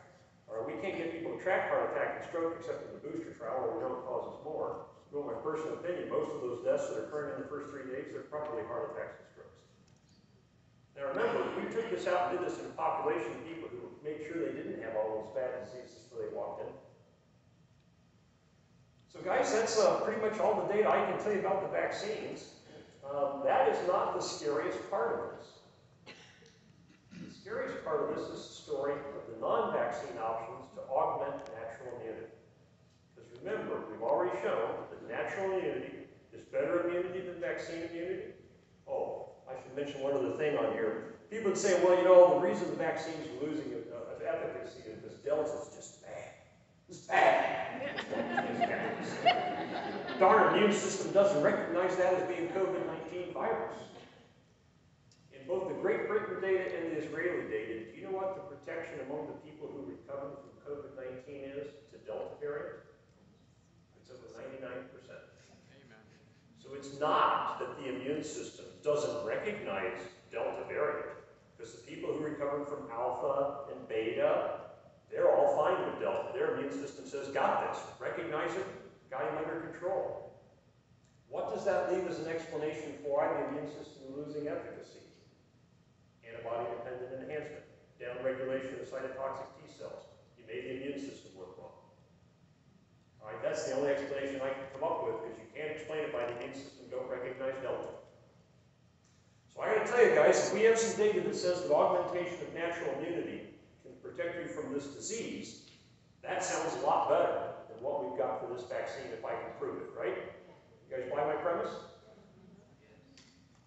Okay, let's look at some stuff we've got studies on. Back as far as 2008, we had already shown that if you gave somebody zinc when they had the common cold or influenza, that it reduced the duration of symptoms, severity of their symptoms, duration and severity of their viral shedding. Zinc actually blocks the replication enzymes for most viruses. Very early on in this, we had placebo-controlled randomized blinded data on zinc, about 30% effective, reducing symptoms and duration and severity and viral shedding duration and severity. All right? Zinc works a whole lot better if you use it with hydroxychloroquine or with quercetin. Quercetin is an extract you get from fruits and vegetables. These are all things that make zinc move into cells more easily so they can do their job.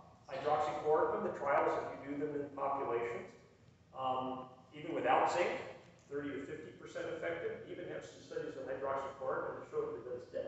All right. People say, well, I heard hydroxychloroquine doesn't work. So there was a study published in Lancet, it's one of the 3 supposedly big journals in medicine, that showed hydroxychloroquine used in COVID-19 people didn't have any benefit. It was used without zinc, all right? Used at rather unusually high dose. In fact, it's kind of funny because the side effects that came out of hydroxychloroquine in that trial were much greater than they were we've seen in any other trial with hydroxychloroquine. We give people with rheumatoid arthritis all day long, right?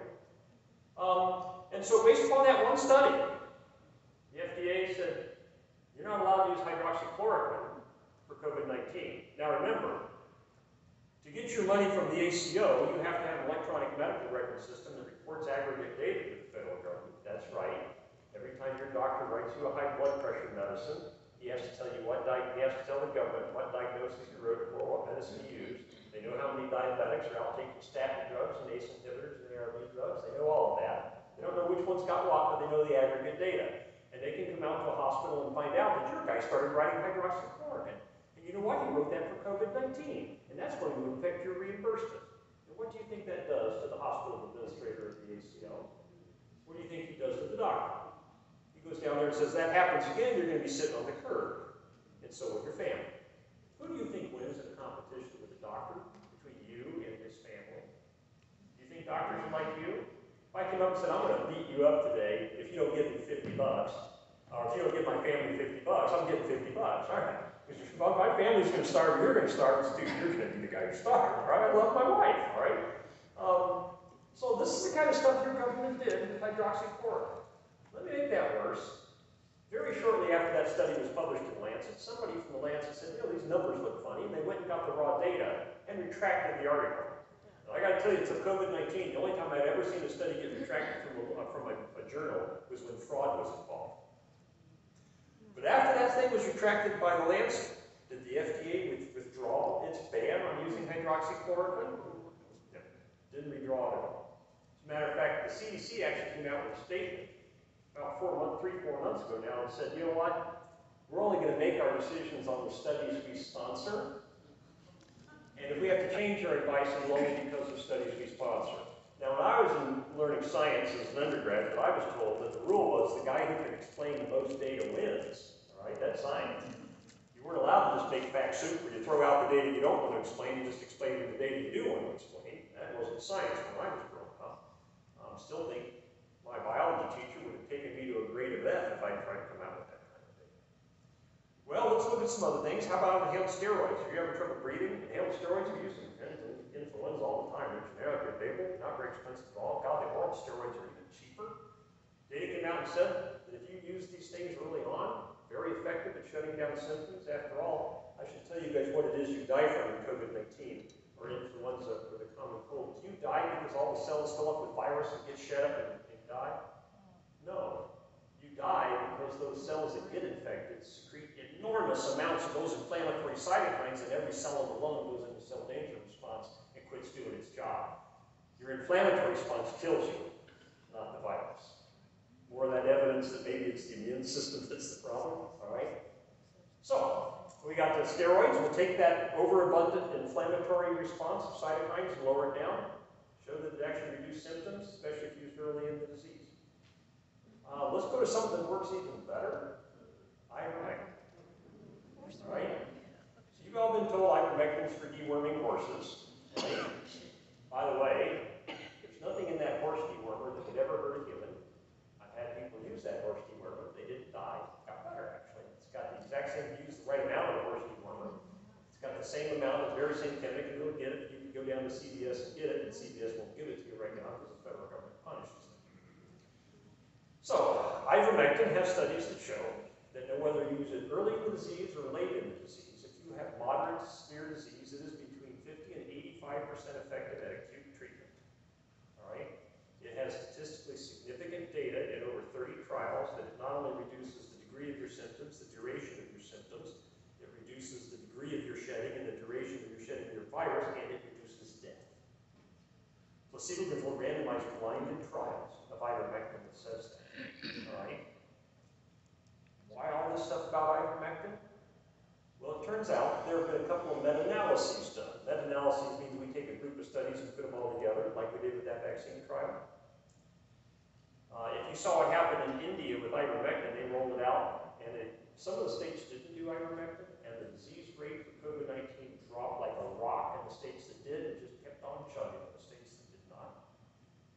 About 10 days ago, 2 weeks ago, on the basis of one of these meta-analyses, India came out and said, well, we think we ought to take ivermectin out of the protocol. We're not sure it works. So I had to go read that meta-analysis. In that meta-analysis, they had 10 studies. 8 of the studies only allowed mild patients into the trial. One of the studies used mild and moderate. Only one study even allowed only moderate people into the trial. 85% of the people in the trial were mild disease. And in those trials, ivermectin compared to placebo was no better than placebo. You know what? If I go into the men's locker room and I test birth control pills, I can show you that I cannot reduce pregnancy with birth control pills in men. It's no more effective than placebo. Guys, seriously, this is logic. And it was based on this kind of stuff that your FDA and CDC said ivermectin should not be used in this disease. All right? But in 30 studies done in moderate and severe patients, all right, this thing has efficacy that's between 50 and 85% efficacious. By the way, one of those studies on ivermectin that was done in mild people was funded by a group that was funded by a group that was funded by your CDC. Not only did they only let mild people into the trial, they measured everybody's liver function test, because systemic inflammation will raise your liver function test. In medicine, we say it's gone up 3 times the upper limit of normal, but that's due to systemic inflammation. And in that trial, if you even had 1.5 times the upper limit of normal, you were too inflamed to be mild and were thrown out of the trial. So that's the kind of science your CDC and your FDA funds. through the groups that it likes to launder its money through, so you can't tell that it did. I can tell you that on my phone right now is the recording of a CVS pharmacist admitting to me that it is corporate policy at CVS that they cannot fill an ivermectin prescription for you unless you have worms. And the patient she's telling me this about is a patient that 3 weeks before, she had filled ivermectin for this gentleman, because it was actually using it to treat his post-vaccine lung inflammation. And now, he can't get ivermectin because he doesn't have worms. And by the way, I've seen the same thing at Kroger and Walgreens, who all have federal contracts, and your federal government can go to them and say, you're going to lose your federal contract unless you do what I want you to do. That's how much control your federal government has over healthcare right now.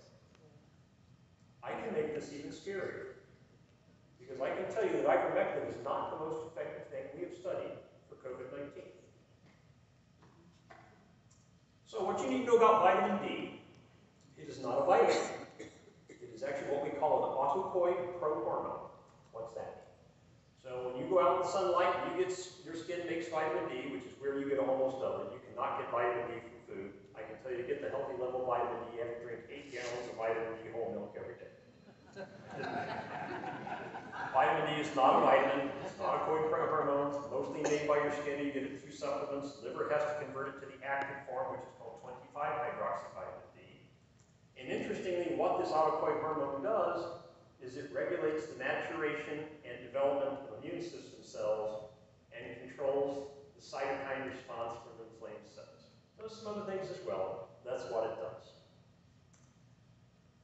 Very early on, we had a study in June of last year that showed if we actually, this is Mayo Clinic data, all right, said if we took a graph of the death from COVID-19 and graphed it across your 25-hydroxyvitamin D blood level, we saw that as your 25-hydroxyvitamin D level went up from 0, your risk of death from COVID-19 dropped in a near linear fashion until it got to a level of around 40. Then it started to level off. And when your blood level of 25-hydroxyvitamin D got 55, the death rate of COVID-19 leveled off at 1/4 the risk of the general population. Well, make sure you understand what that probably means. That means that 75% of the chance of dying from COVID-19 is simply because you have a low vitamin D blood level. We already had studies as far back as 2008 showing that we could take people with influenza, the common cold, which are spread the same way and cause disease the exact same way as COVID-19 virus, and that we could give them vitamin D, and it was 30 to 70% effective at reducing the symptoms, duration, and severity, and the duration and severity of viral shedding. In about June of last year, we had data that said we could do the same thing with vitamin D in humans. Now, there's an interesting thing about vitamin D. Remember how I said your liver has to convert it to the active form, 25-hydroxy? Well, it turns out when you're really sick and really inflamed, Mr. Liver stops doing a good job of converting vitamin D to the active form. All right? So there were some studies paid for by your FDA and CDC where they took people and gave them dummy pills, severely inflamed people just admitted to the hospital, dummy pills of vitamin D. Interestingly, they dosed the vitamin D in a way that would make sure the levels didn't go up for 4 to 5 days. And then didn't measure blood levels in anybody who died, because, you know, if it's possible that you just can't convert at all, you'd actually see more death in those people. You'd be able to prove vitamin D still had an effect. This study came back and said, there's no effect when you use vitamin D in this group of people. Now, we had other studies done where you actually dosed it the right way, instead of just one big dose one time. We said, no, we're going to give you 50,000 a day for 3 straight days, and then 7,000 a day after that. Those studies did show 30 to 50% reduction, symptoms, duration, and severity, reduced risk of hospitalization. You know what's really cool? If you had a group of scientists who actually were studying and using everything we knew about this autocoid prohormone, you'd have had somebody who said, why? If we just took these really sick people, and instead of giving them vitamin D, what if we gave them 25-hydroxyvitamin D? Let's just give them the active form that their liver's having trouble making.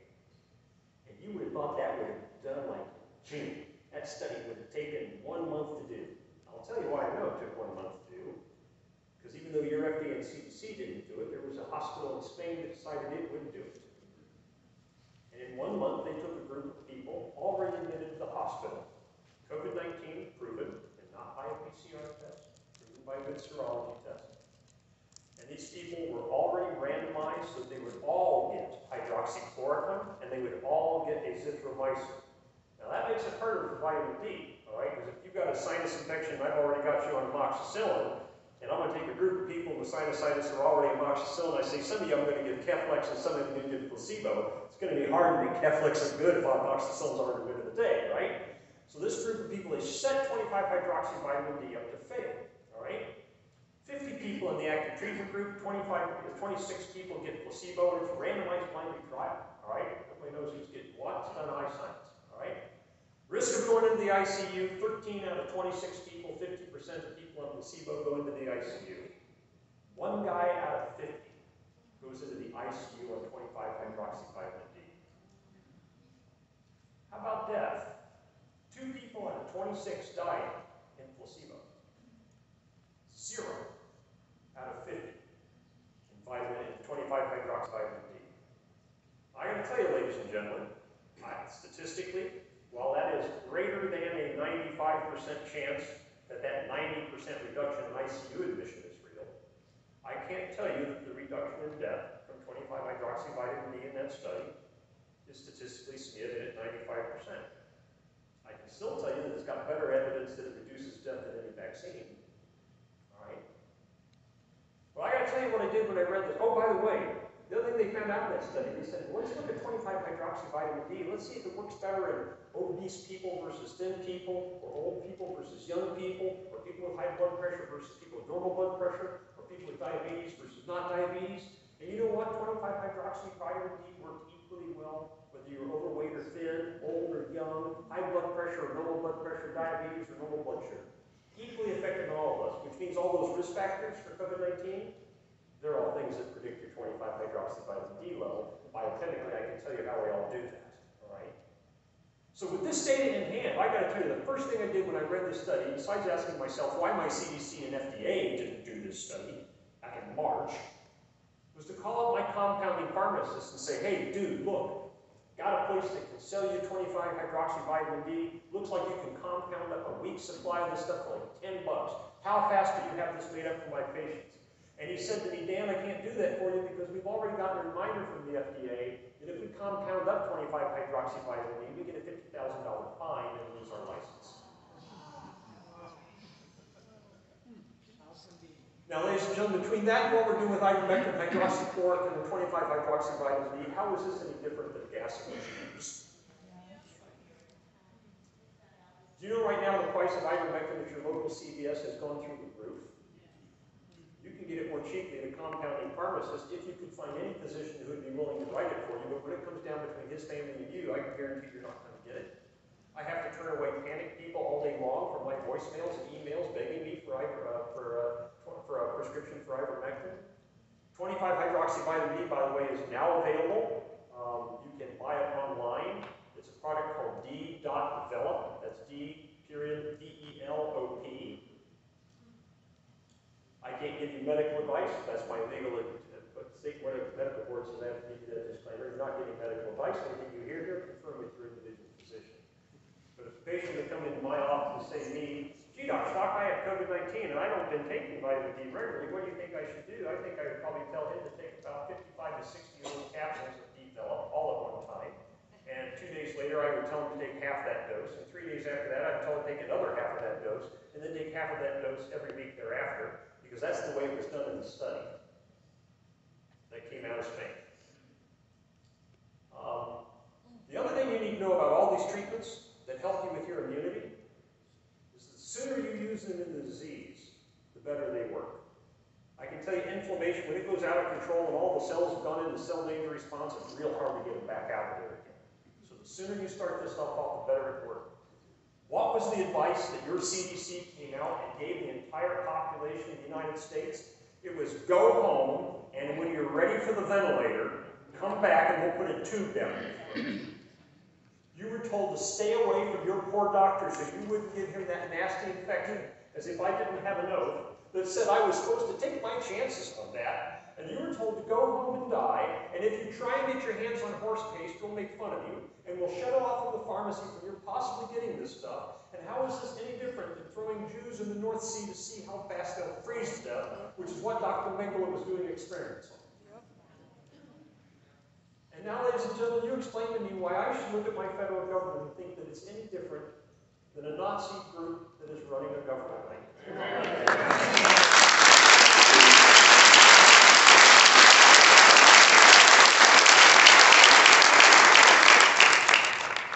Because I can't explain this on the basis of chemistry, biology, physics, and anatomy. I can only explain this on the basis of somebody making money and taking control over things. And it's not that your federal government is being honest with you. They blatantly lie. And ladies and gentlemen, that's just my opinion. Dr. Fauci is an admitted liar. He came out and admitted to you guys, and he started off not telling you to wear masks because he wanted to save it for all the nurses, as if somehow or other lying to the population was a valid function of government. And then we found out from his emails, and he was even lying about lying because he'd been advising everybody in his private emails that masks wouldn't work to protect them. And my favorite lie was, we didn't skip any safety steps in developing these vaccines. And ladies and gentlemen, there is nothing in that but a bald-faced, complete, brazen lie. They were all skipped. And I want you to be able to tell that to everybody so that you know that they had to do these sequences of animal studies and small sets of human studies, then large-term animal trials. Because I can tell you, all of the data we have says these vaccines are greater risk than they are benefit. We've not been able to identify in a placebo-controlled randomized blinded trial a single group for whom we can say the benefit is outweighed by the risks, the benefits are outweigh the risks. I can tell you that the CDC's own advisory committee came out and said to the head of the CDC, Dr. Rochelle Walensky, that we don't recommend this be used by people who have high-risk careers regardless of age, and she overruled them and said it's going to be recommended for that anyway. And ladies and gentlemen, I would hope you will educate everybody around here, because there's a lot of people who think this government should be trusted, even though they are lying, they are brazenly lying. They're getting bolder and bolder about their lies. As a matter of fact, they're happy to tell you that this is safe and effective, and the reason we know it's safe and effective is because we told you it is. You'll see the argument all the time is it's safe and effective because it's been approved by the FDA. By the way, do you know how the FDA is paid?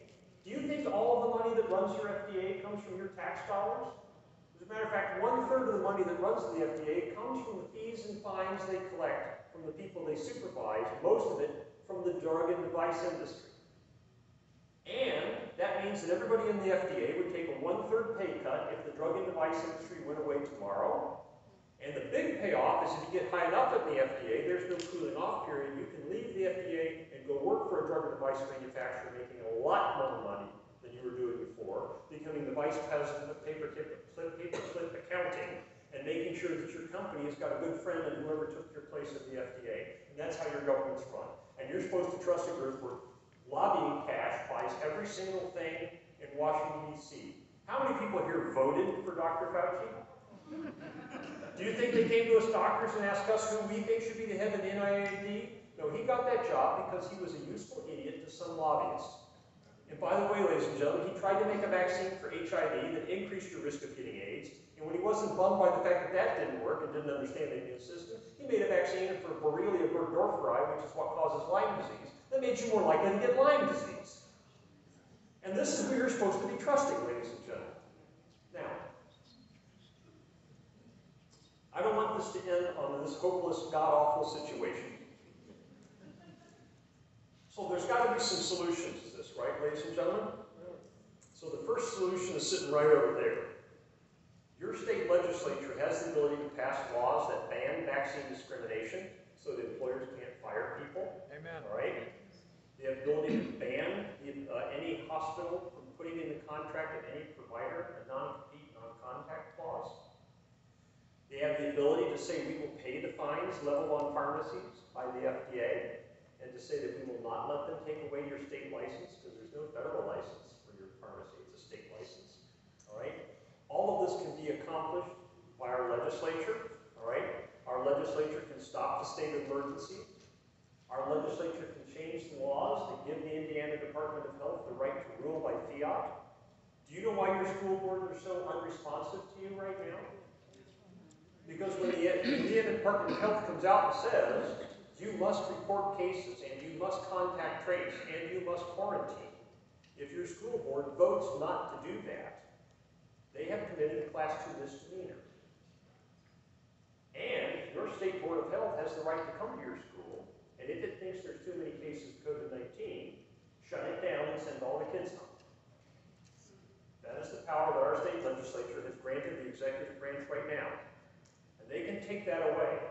And I believe Senator Toms is here because he wants you all to call your state representatives and your state senators and let them know that you want that legislation and that you don't want it to happen in January. They're meeting in the middle of November. And so they can actually, they are not going to have to call a special session. The regular session has never ended. Therefore, they can choose to address this issue in the middle of November.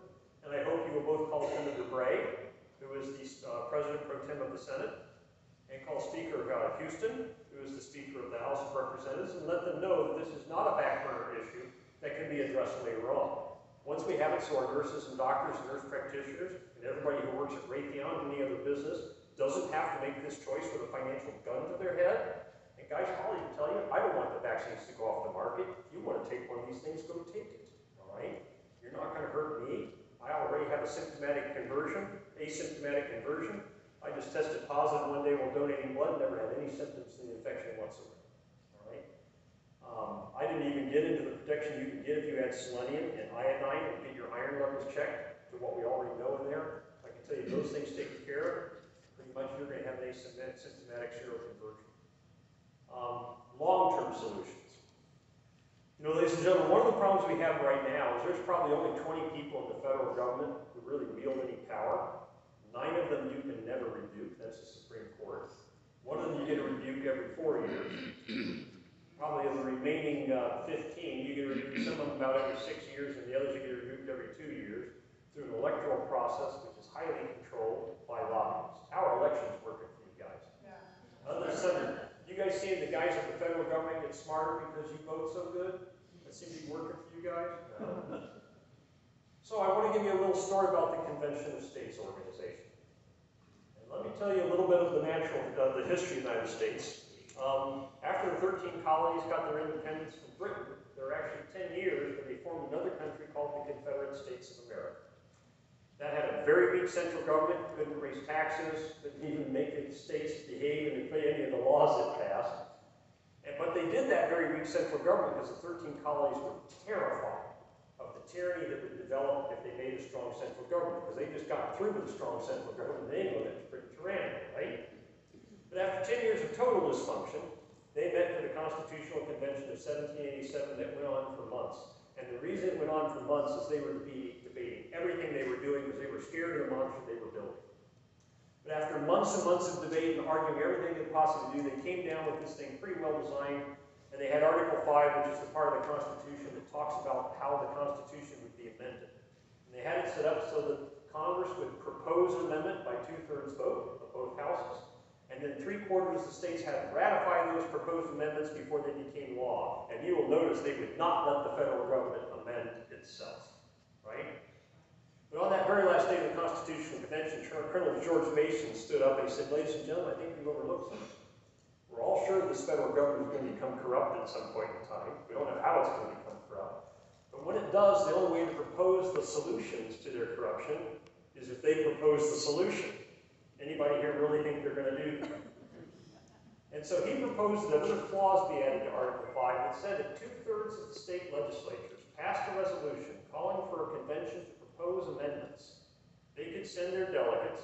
That convention had to be called. They could propose whatever amendments on the topic that they selected it for they wanted to. The states could ratify those amendments by 3/4 vote, and the federal government could be amended, its powers taken away and restrained, and things changed, and there was nothing the federal government could do about it. Amen. And I got to tell you, in all the months of the Constitutional Convention, there was only one proposal that was unanimously approved without debate. That was Colonel George Mason's proposal. The whole room, we had 4 different people taking notes. They all looked around the room and said, the room looked around each other and said, "Oh yeah, we got to do that." So right now there have already been 15 states that have passed a resolution calling for a convention to propose amendments to reduce the power of the federal government. They can only reduce it. They cannot propose amendments that would increase it.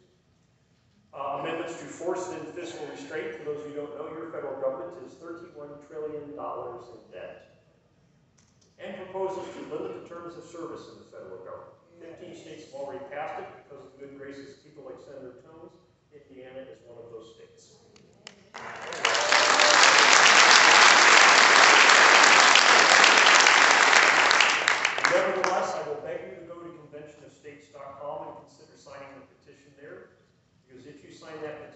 two good things happen. First of all, we go all the states that haven't signed it and show how popular this thing is. All right? Second of all, if you sign that and give us permission to send you emails and texts, we can notify you if legislation comes up. Say like legislation to ban vaccine discrimination, all right? And let you know that that legislation is up and to call your senators and representatives to support that. And by the way, ladies and gentlemen, if you don't like lobbying going on, I can tell you that because the Supreme Court has ruled that lobbying is freedom of speech, the only way that can be changed is through a constitutional amendment. Does anybody think Washington, D.C. is going to propose an amendment to ban lobbying? I don't think so either. So the short-term solution, ladies and gentlemen, is we get to our state legislature and ask them to pass laws to protect us, and the long-term solution, in my opinion, is the Convention of States. Ladies and gentlemen, you have been very, very kind to listen to me prattle on all this time.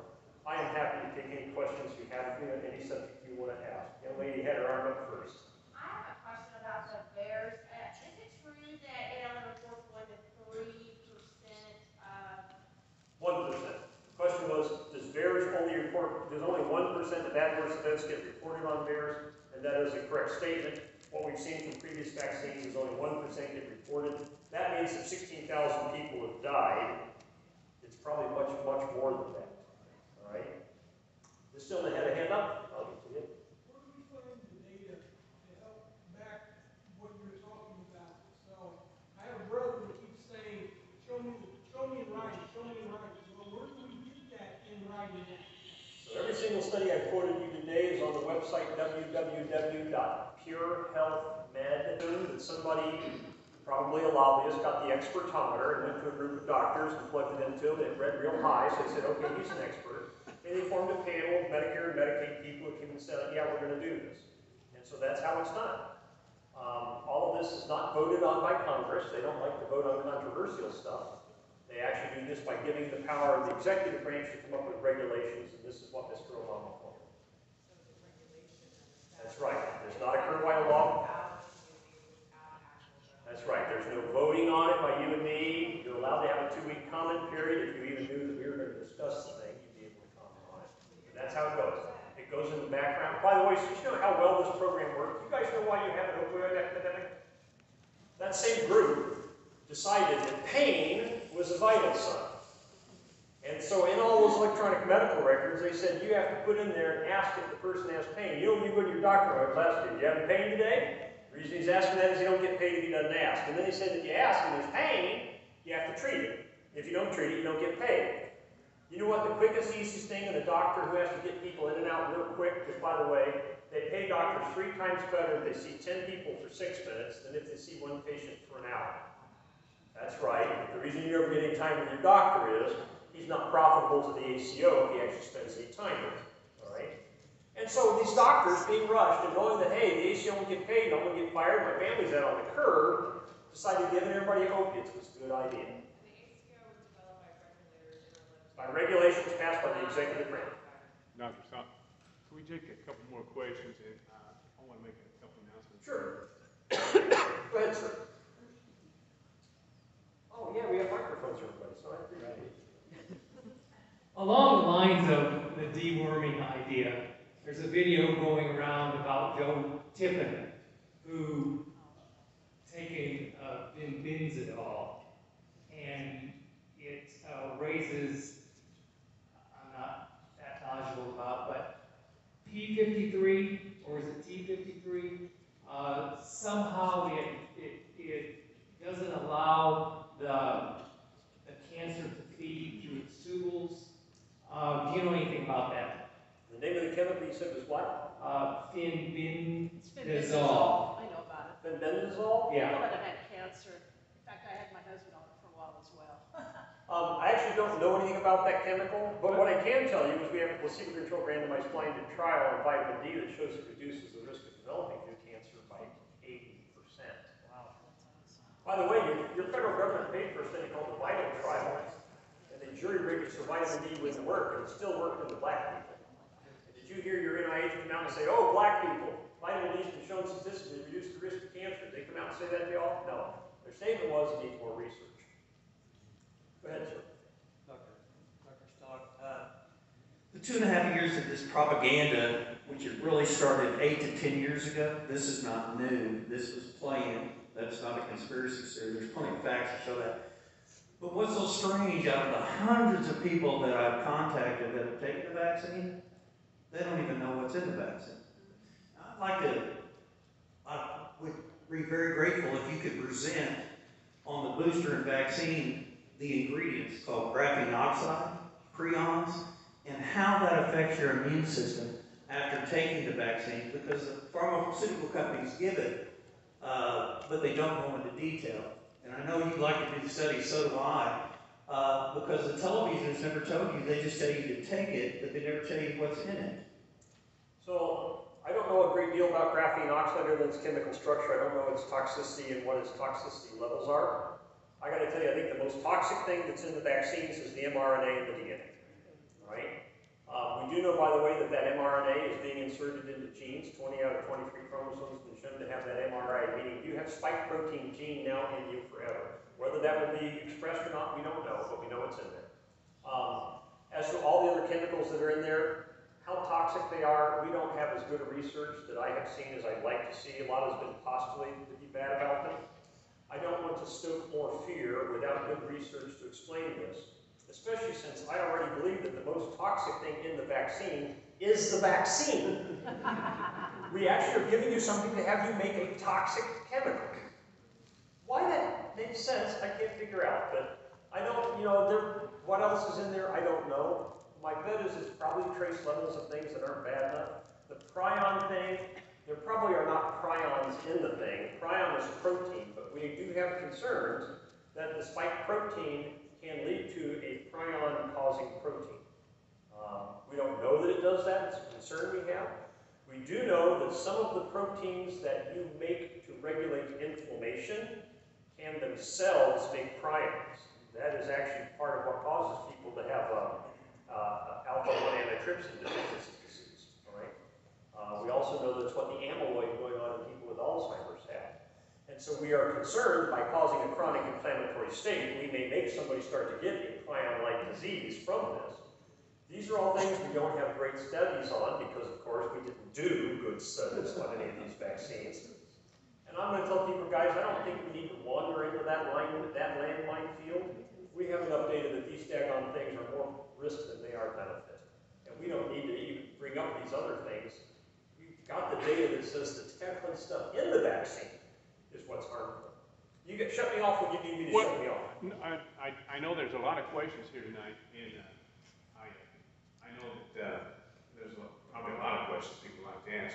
I just want to mention before everybody leaves here, again, if you have enjoyed this presentation tonight, and if you want to leave some contributions here that we can help Dr. Stockton and what he's doing, and also, again, the church here, and Pastor Russ being so kind to let us have this facility tonight, we would appreciate, and I know they would, any contributions to help this cause.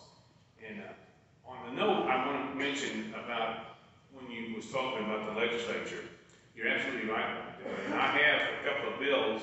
One is addressing the school boards that's out of control. In fact, I had a conversation with Senator Bray this afternoon, Rob Bray, about hoping that he would give that bill a hearing. He wanted to see the language, so I had my staff send it to him today. I haven't talked to him since we've done that. I also have a bill about this mandatory vaccine, wearing a mask, getting the vaccine, passports. I've got a bill that would outlaw and prohibit that sort of thing here in the state of Indiana too. I'm hoping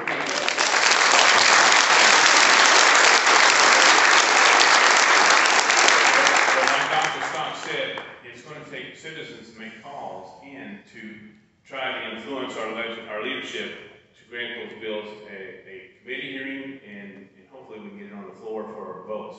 But it is going to be the legislature, and I got to tell you, with this new administration, I'm convinced that the only protection that citizens in this country have is the state legislatures. That's all that's stands between them and this renegade administration we're now dealing with.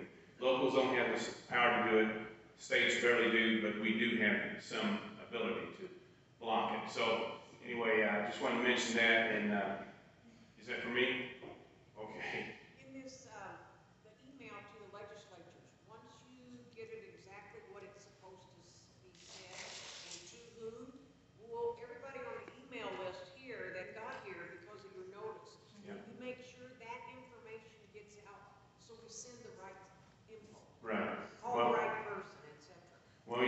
go to Indiana's General Assembly's website, you can find all of the legislators. You can find leadership's names, and you can find phone numbers and email addresses to reach them.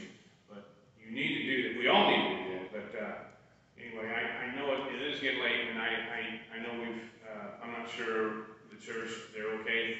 But I just want to get that, I guess, a little commercial out there. If you'll help us on that. Thanking Dr. Stock and also the church for letting us have this facility.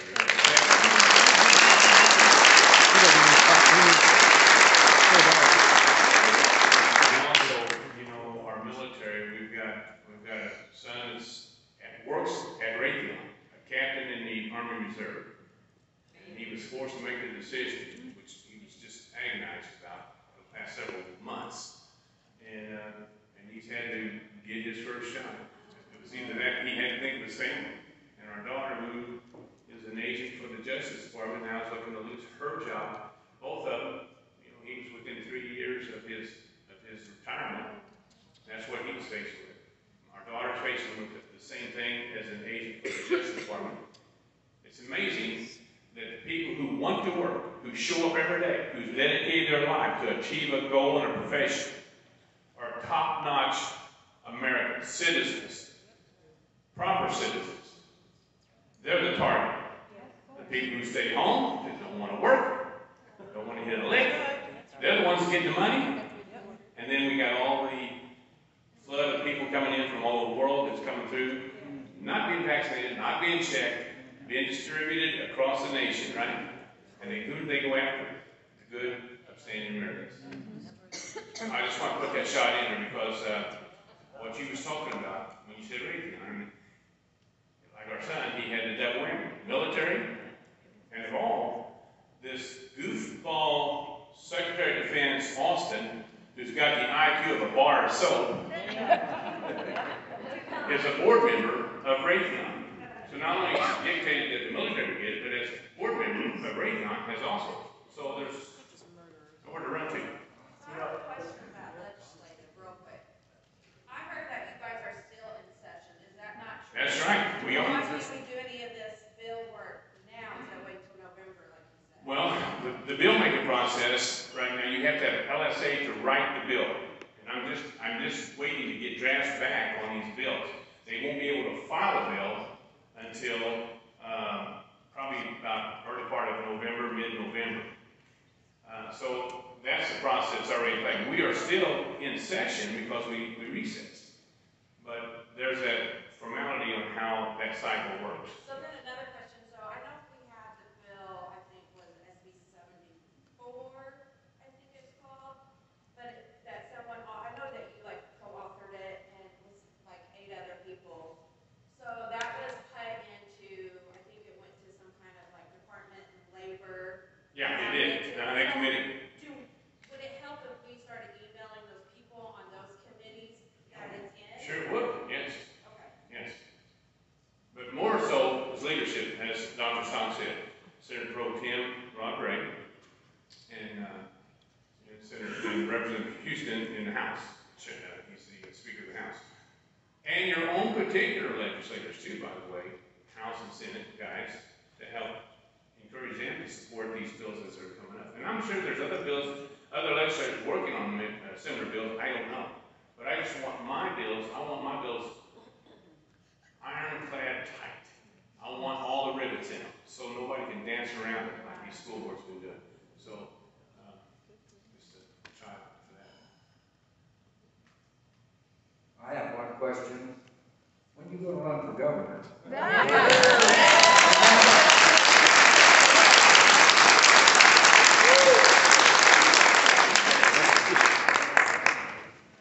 I can take a few more questions if people want to until my wife tells me it's time for us to get home. I've been told you get one question. I have a question about shedding. My husband and I are the only people in his family that have not had the vaccination. My husband and I are the only people in his family that haven't been vaccinated. We have 11 children under 8. And how is that affecting the children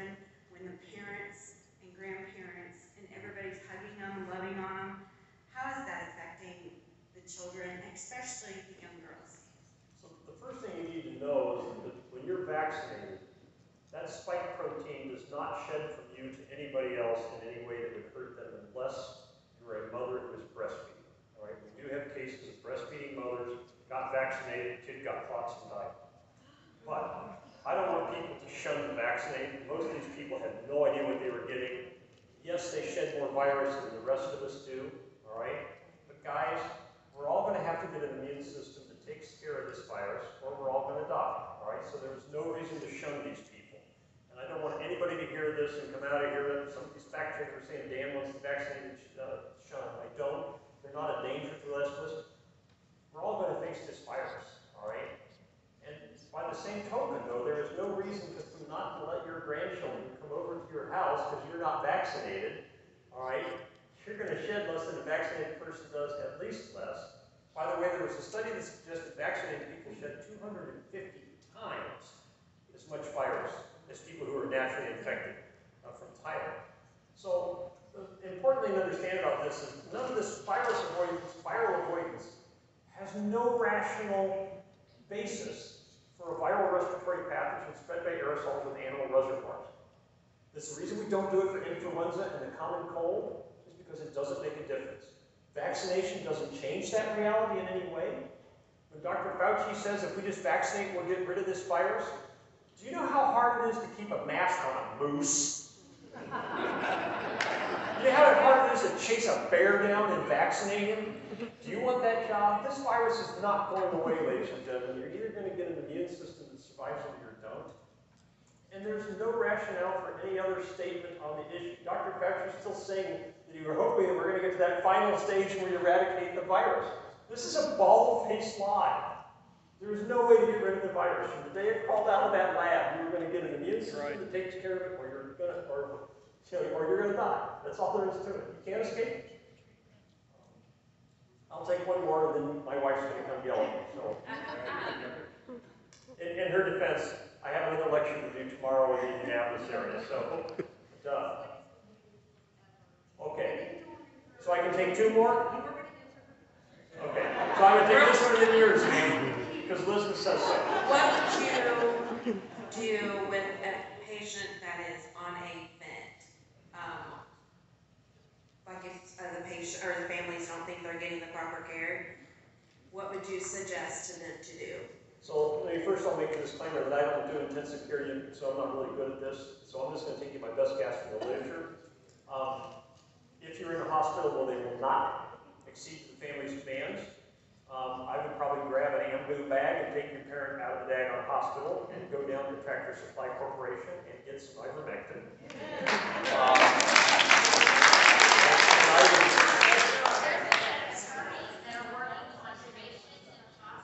Yes, there have been several lawsuits to force hospitals to exceed the family's demands, and I hope you'll consider doing that. I would load that person with vitamin D, or more importantly, get that stuff called D-Velop, the 25-hydroxyvitamin D. Get it as fast as you can. I advise people for acute loading of zinc to take 50 milligrams twice a day.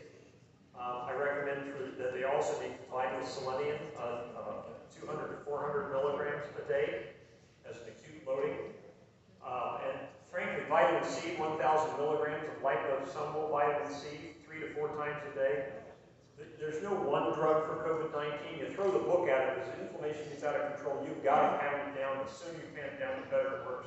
So you go to town with them so you get things taken care of for them. And then I also tell people, if you're getting sick, they say, gee, am I going to the hospital? My answer is, don't go to the hospital until you can get a doctor to write you high-flow oxygen. If high-flow oxygen will make it so that you can talk and you can think, I don't care if your oxygen saturation is 80%, the ventilator will probably not make you better, it just increases lung scarring. Don't go to the hospital. Once you're in there, you can't get the stuff you need. They won't give it to you. Except for monoclonal antibodies, we do have some decent data on monoclonal antibodies. This is a useful thing to use, it's a very expensive thing to use. Doesn't look like it works as well as a 25-hydroxyvitamin D and ivermectin does, but it's worth having that. Go ahead, ma'am. I was wondering about black seed oil and then also monoclonal antibodies. So in flaxseed oil, I don't know of any research, and I got to tell black seed oil. Oh, black seed oil? Which is my understanding, which is chlorophylls. Many of these essential oils actually interfere with inflammatory cytokine signaling.